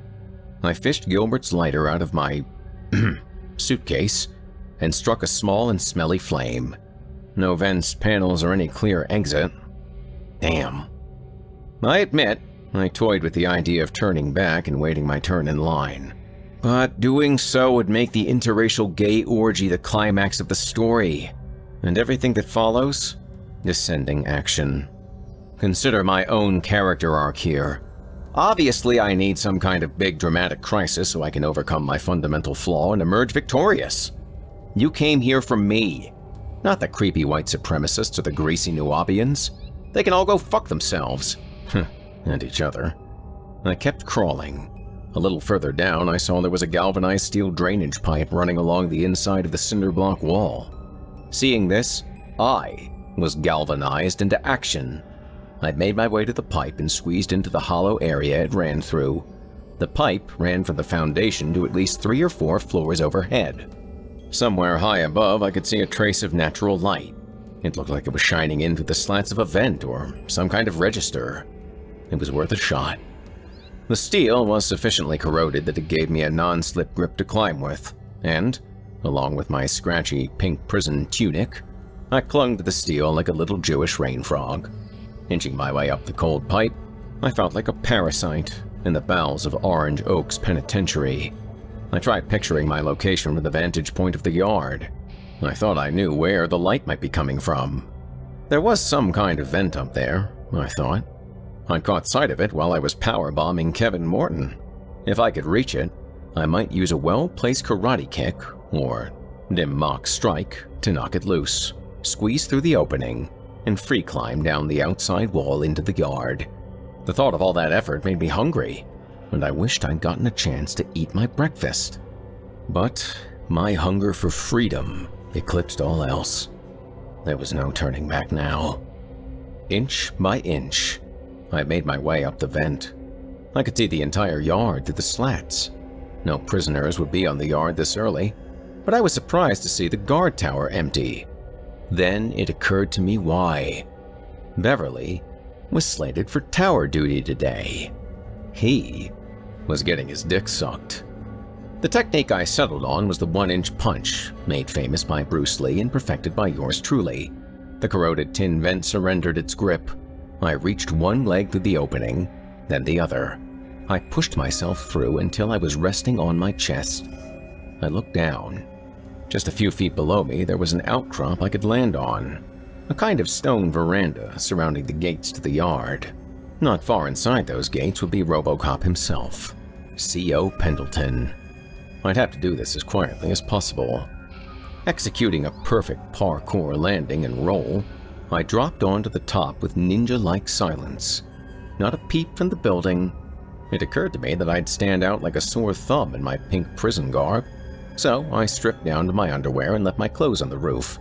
I squatted on the edge and took hold of the stone pillar and slid down to the ground. No one in sight. Ducked down low, I loped across the yard until I reached the wall near the basketball courts. 20 feet high and topped with razor wire. I took one last look over my shoulder, then scaled the wall, slithered through the razor wire, and dropped down on the other side. Freedom. Author's note. Before you accuse me of blowing past that part, let me remind you how forthcoming I've been to this point. Certainly you can survive without a few minor details. This much I will tell you though. My re-entry into the free world was not unlike my initial one. I was cold, I was hungry, and I was now completely naked. Looking up, I saw my underwear dangling on a barb of razor wire. It was now me versus the world, with nothing in between. Checking often for the inevitable helicopter, I bounded over the billowing hills of the landfill. I stopped behind a construction trailer to catch my breath, peeked through the window to see if anyone was inside. Nobody there. But neither were their clothes. Or food. God, I was hungry. I listened quietly for a minute, but there were no surging search teams, no whirring helicopter blades. Could it be that I'd made a clean escape? Vanished into thin air? On I went, a nude and swastika-covered coyote, prowling through the high grass of the Blue Hill Preserve. By the time I reached the foot of the mountain, I figured by the sun it was about 3 p.m. Nature unmolested and magnificent, from horizon to horizon. It would have looked gorgeous if I wasn't so hungry. I was nearly shaking with hunger at this point, and every bit of greenery looked fit for a salad. But with no dressing or bacon bits on hand, this was out of the question. Any way you sliced it, my next meal was on the other side of this mountain. I started walking. I found a tattered hiking trail a few hundred yards in, but quickly lost it again. I wished I had kept my shoes on, but I had left them by the wall. The idea of being naked with my shoes on offended my sense of symmetry. There was nothing I could do but keep walking. So I walked. And walked. I came into a clearing near the summit of the mountain. My bare feet welcomed the mossy, loamy forest floor. The sun in the sky said 7 p.m., and I was running out of daylight fast. To make matters worse, I was beyond hungry. I was pretty sure I was starving. Where that line officially was, I didn't know, but I was fairly certain I had crossed it. I sat near an old campfire pit that looked like it hadn't been used in years. The sun was quickly retreating now, and a chill had entered the air. With the last of my waning strength, I shoveled handfuls of leaves and old dead twigs into the pit, fished Gilbert's lighter out of my suitcase, and got a pitiful little fire started. With time it grew, and I added bigger bits of wood and forest detritus until the fire was enough to warm by. The circulation returned to my fingers and toes, but the knot in my stomach only tightened. It was full dark now, maybe 10 p.m. I'd missed 3 square meals. Soon, I'd miss my midnight snack. I was starving. Starving to death in the wilderness. It was just then that I heard a voice. A small voice, but clearly directed toward me. Rise, Geoff. Kill and eat. What? From out of the brush, a little bunny hopped into my camp. A white, fluffy bunny. Rise, Geoff. Kill and eat. Now I was sure I had heard the thing right. Either that or I was hallucinating. Was I seeing a vision? Didn't this happen in the Bible? Kill and eat. It repeated. Kill and eat. Kill and eat. It was definitely talking. I could see its little mouth moving now. This was unusual, I thought. You mean you? I asked. Kill and eat you. Kill and eat. Kill and eat. Fearlessly, the bunny hopped into my lap. It looked up at me with its big black bunny eyes. What's your name? I asked. Kill and eat. Is that all you goddamn say? Kill and eat. Kill and eat. Well, you don't have to ask me twice, I said. I grabbed the bunny by the scruff of the neck with my left hand. It blinked its big bunny eyes at me and folded its ears back. I punched the bunny in the face a few dozen times until my arm was too tired to continue. Its face looked much different afterwards, but it was far from dead. Kill and eat, it said, but now its voice sounded like it had been punched in the face a few dozen times. Kill and eat. I poked it viciously in the eyes, a la the Three Stooges. I thought maybe I could get to the brain if I poked hard enough, but this didn't seem to be working either. Then it occurred to me. This was definitely not the best way to kill a bunny. I was never a Boy Scout, keep in mind. This whole survivalist thing was new to me.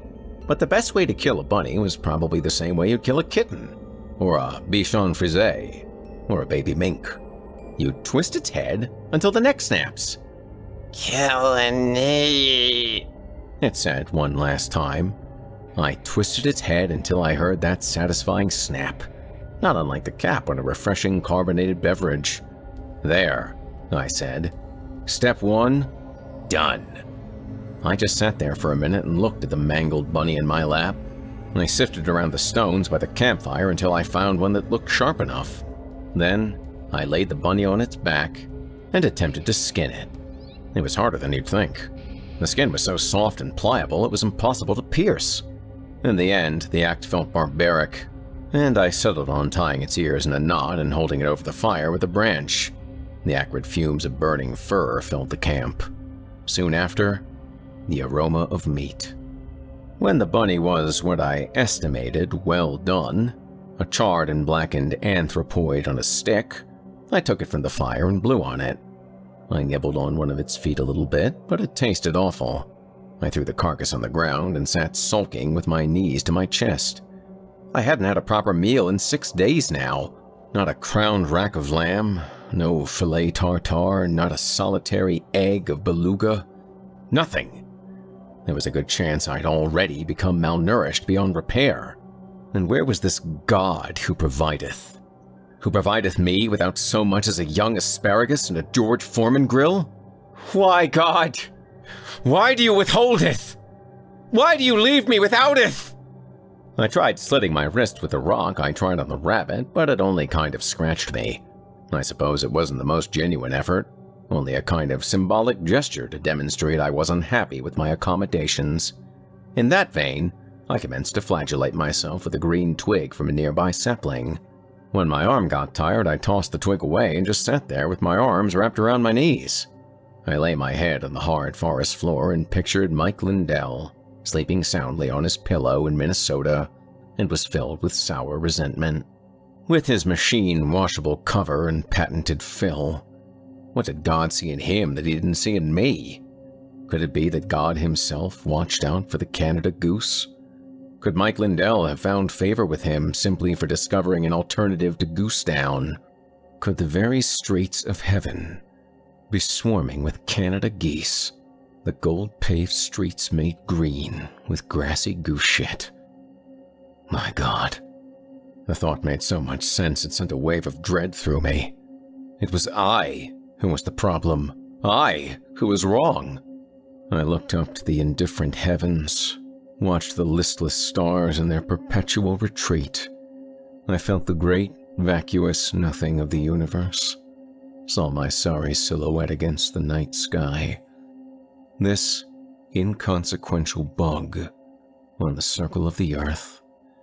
Geoff Sturtevant, a man made wrong, down to the very spelling of his name.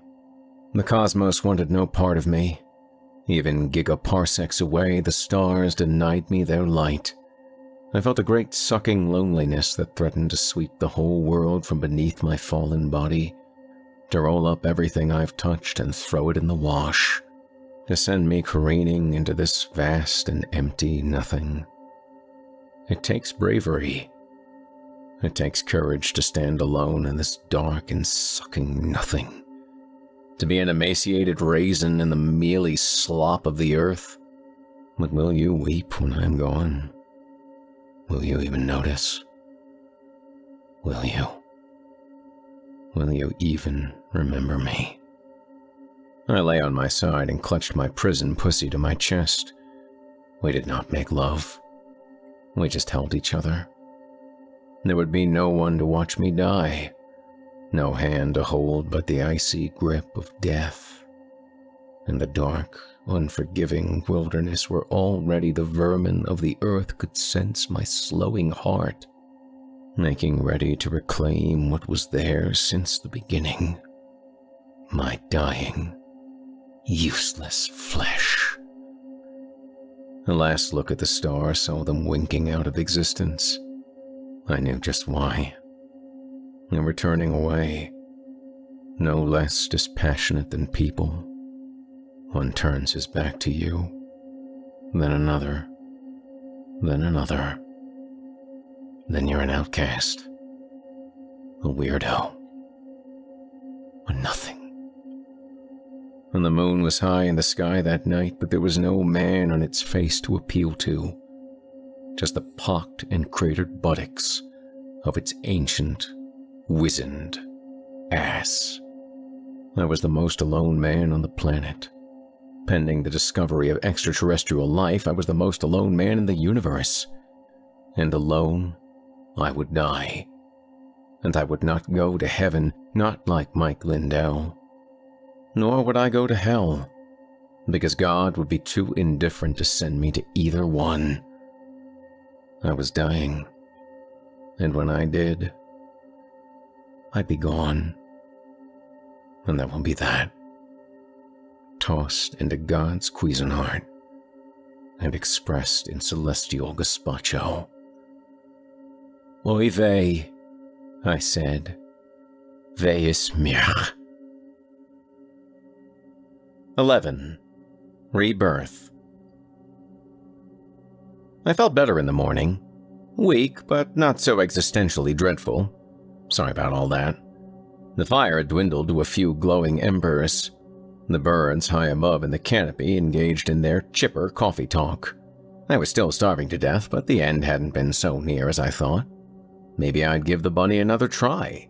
I'd heard it was an acquired taste. But when I turned to look, I saw the rabbit was gone. And then I saw the paw prints around me, circling the camp. The prints were unmistakable. They were wolves. There must have been a whole pack of them. How hadn't they eaten me too? They hadn't even disturbed my slumber. I didn't appreciate them stealing my bunny, but this had to have been the most polite encounter with wolves one could hope for. And if not a pack of wolves, at least a band of coyotes. Possibly a skulk of foxes. At the very least, a boogle of weasels or a business of ferrets. Still, it was hard to imagine how I hadn't been killed. A naked and tasty morsel, weak and defenseless in the middle of the wilderness. And that's when I saw the other footprints. They brought immediately to mind the epic poem, Footprints in the Sand, wherein Jesus carries the protagonist through the most troublesome times of his life. I saw the footprints with my own 2 eyes, leading up the path and into the camp, the exact same way I'd come, leading straight to where I sat this very moment. And I knew then, God did provideth, and that I was never truly alone. He'd come in the night and cast away a pack of wolves to protect his precious child. Why would he have done that if he meant to let me die? He didn't. I had my destiny to fulfill.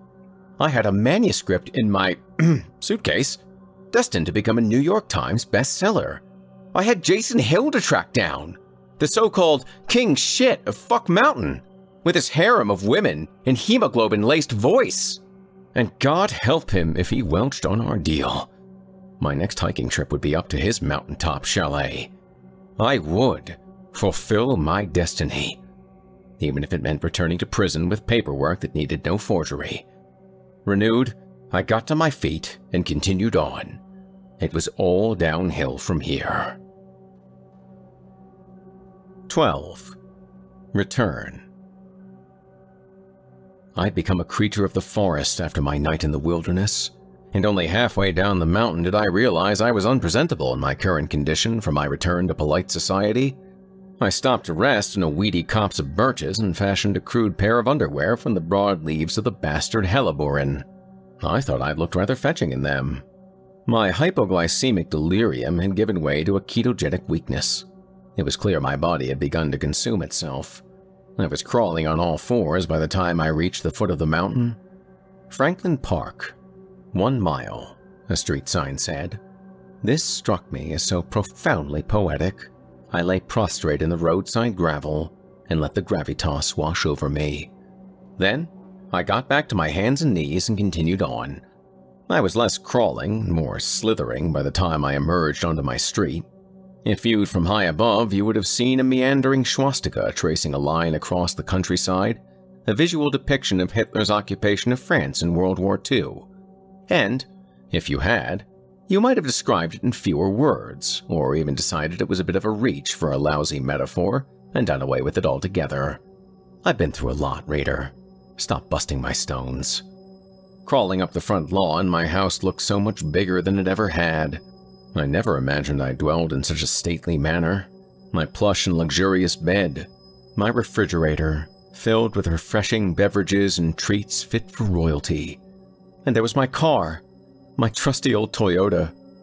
I hadn't realized how much I missed driving, how much I missed delivering parcels. Even the strange stuff like dildos, bear heads, and biohazardous who knew what. I missed it all. Never had I been so grateful to finally be home.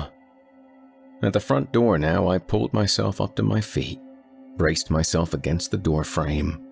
I reached for my pocket to get my keys. "Oh, fiddlesticks," I said. It's difficult to explain how one feels in a situation like this, so I'm just going to stick to the action. I crawled back down the driveway, across my neighborhood, up the interstate, into the woods, back through the copse of birches and bastard Helberin, up the mountain, through the camp, over Jesus's footprints, back down the mountain, through the high grass of the nature preserve, past the construction trailer, over the hill and dale, through the smelly landfill, up the prison wall, through the razor wire where I retrieved my underpants, down the wall into the yard, through the yard, where high above C.O. Beverly was busy masturbating, up the stone pillar to the roof where I put back on my prison garb, pulled myself back into the vent, crawled back down the pipe, made my way through the filthy crawl space, moved the ceiling tile, and dropped back into the bathroom. I checked myself in the mirror, splashed a little water on my face. I walked back out into the discharge area, or whatever it was called. The line had long since disappeared. I approached the window. "I'm Geoff Sturtevant," I said. The lady raised an eyebrow. She thumbed through a nearby stack of papers, hit a few keys on her computer. She had medium-high cheekbones. Weren't you supposed to be released yesterday? She asked. I was in the bathroom, I said. 13. Afterward. You know, with all our perceived differences, it seems to me that there are two real types of people in this world. Those who go, "Ba ba ba," during Sweet Caroline, and we who watch them with pity and disgust, and a secret longing in our hearts to be just a little bit more like them. If you're looking for the thesis of this book, I'm not sure that was it. It was just something I thought of this morning that kind of amused me. I guess since this is a highly academic book, I should make some kind of point here that ties everything together, that justifies everything I've written as being integral to the book's central message. How's this? The world is full of characters, and each of us has his or her own set of attribute points. We're wizards, warriors, orcs, bards, Nuwabians, warlocks, whatever. We each have our strengths, each have our weaknesses, each have our special abilities, areas of expertise if you like that better, and each have our crosses to bear. You may find it depressing that we're living in a giant computer simulation, but there's also something beautiful about life in a video game. As long as we don't mind grinding for experience points, we can all level up, praise the sun, and fear the old blood. Granted, you may never get to my level, but understand that the delivery guy is a highly chic position reserved for those of a royal bloodline. Alternatively, you may choose to be an NPC. For all you geekazoids who don't know what this means, I suggest you shoo away your sexy girlfriends and go look it up. A non-player character is just what it sounds like. Not a genuine character, but a computer-programmed, grass-nibbling, platitude-honking goose. God doesn't provideth for non-player characters, and for those of you who don't believe in God, let me ask you one simple question. If there is no God, then why does my car go faster after I wash it? Something to meditate on. Anyway, that's all I was trying to explain to the prisoners before the amalgamation of abomination took place. My favorite thing about the people I see every day is that they're all a bunch of characters. They are their own characters, all unique, and I treasure all their quirks and eccentricities. They make my life in a simulated video game that much more interesting. And the man upstairs, the one with the wireless controller and the bag of Doritos in his lap, I think he likes them too. Aside. Yes, I realize Amalgamation of Abomination is also a pretty good band name. But you can't use this one, as I've compiled the world's first Kvetch core band of the same name. Voracious Vaginas is still up for grabs, though. Anyway, I'm home, and my life has returned to normal.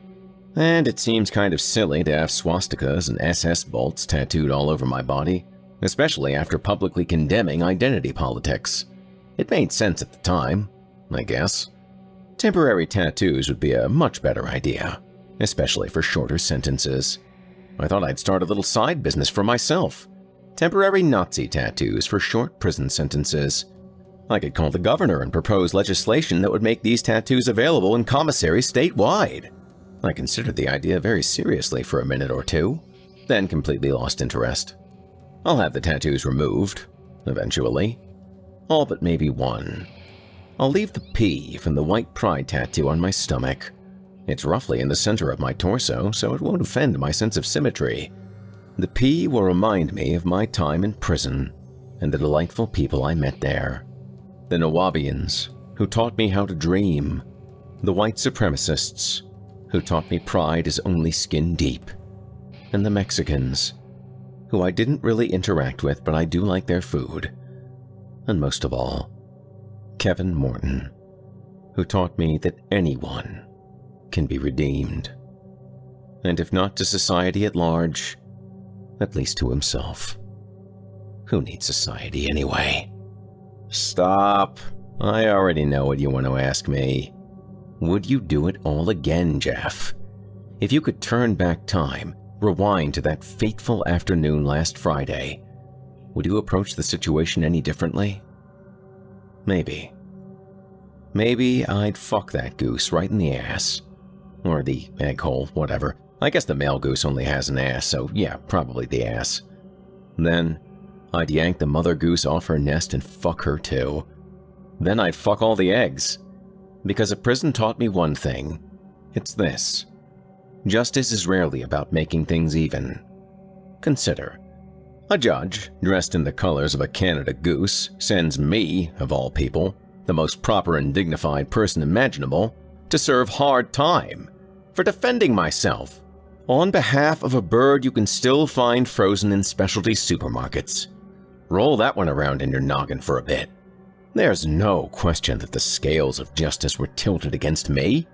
How I managed to retain my good nature is a mystery to us all. I'll be back at Building 14 soon enough.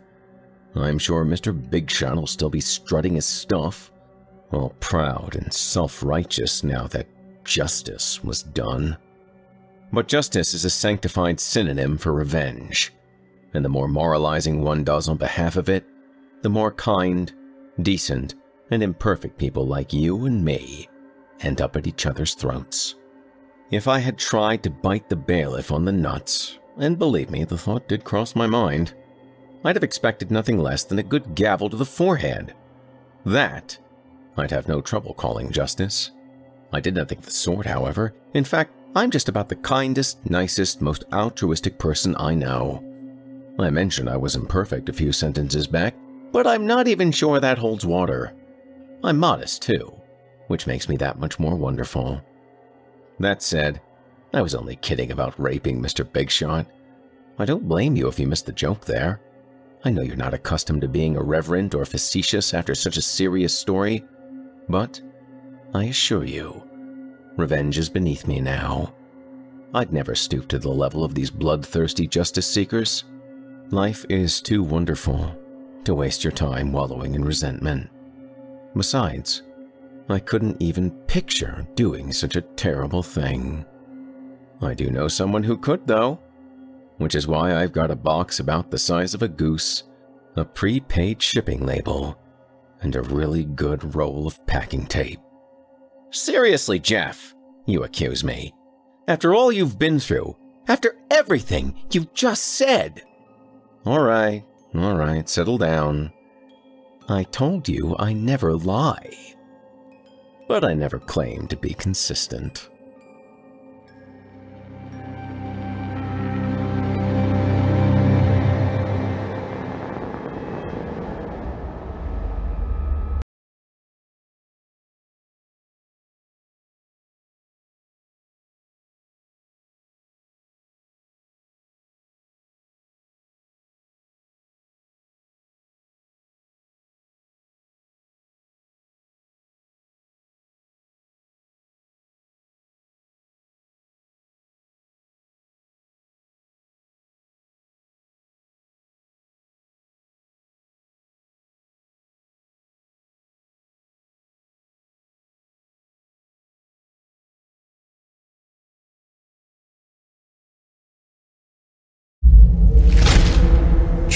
Tales for Dark Nights.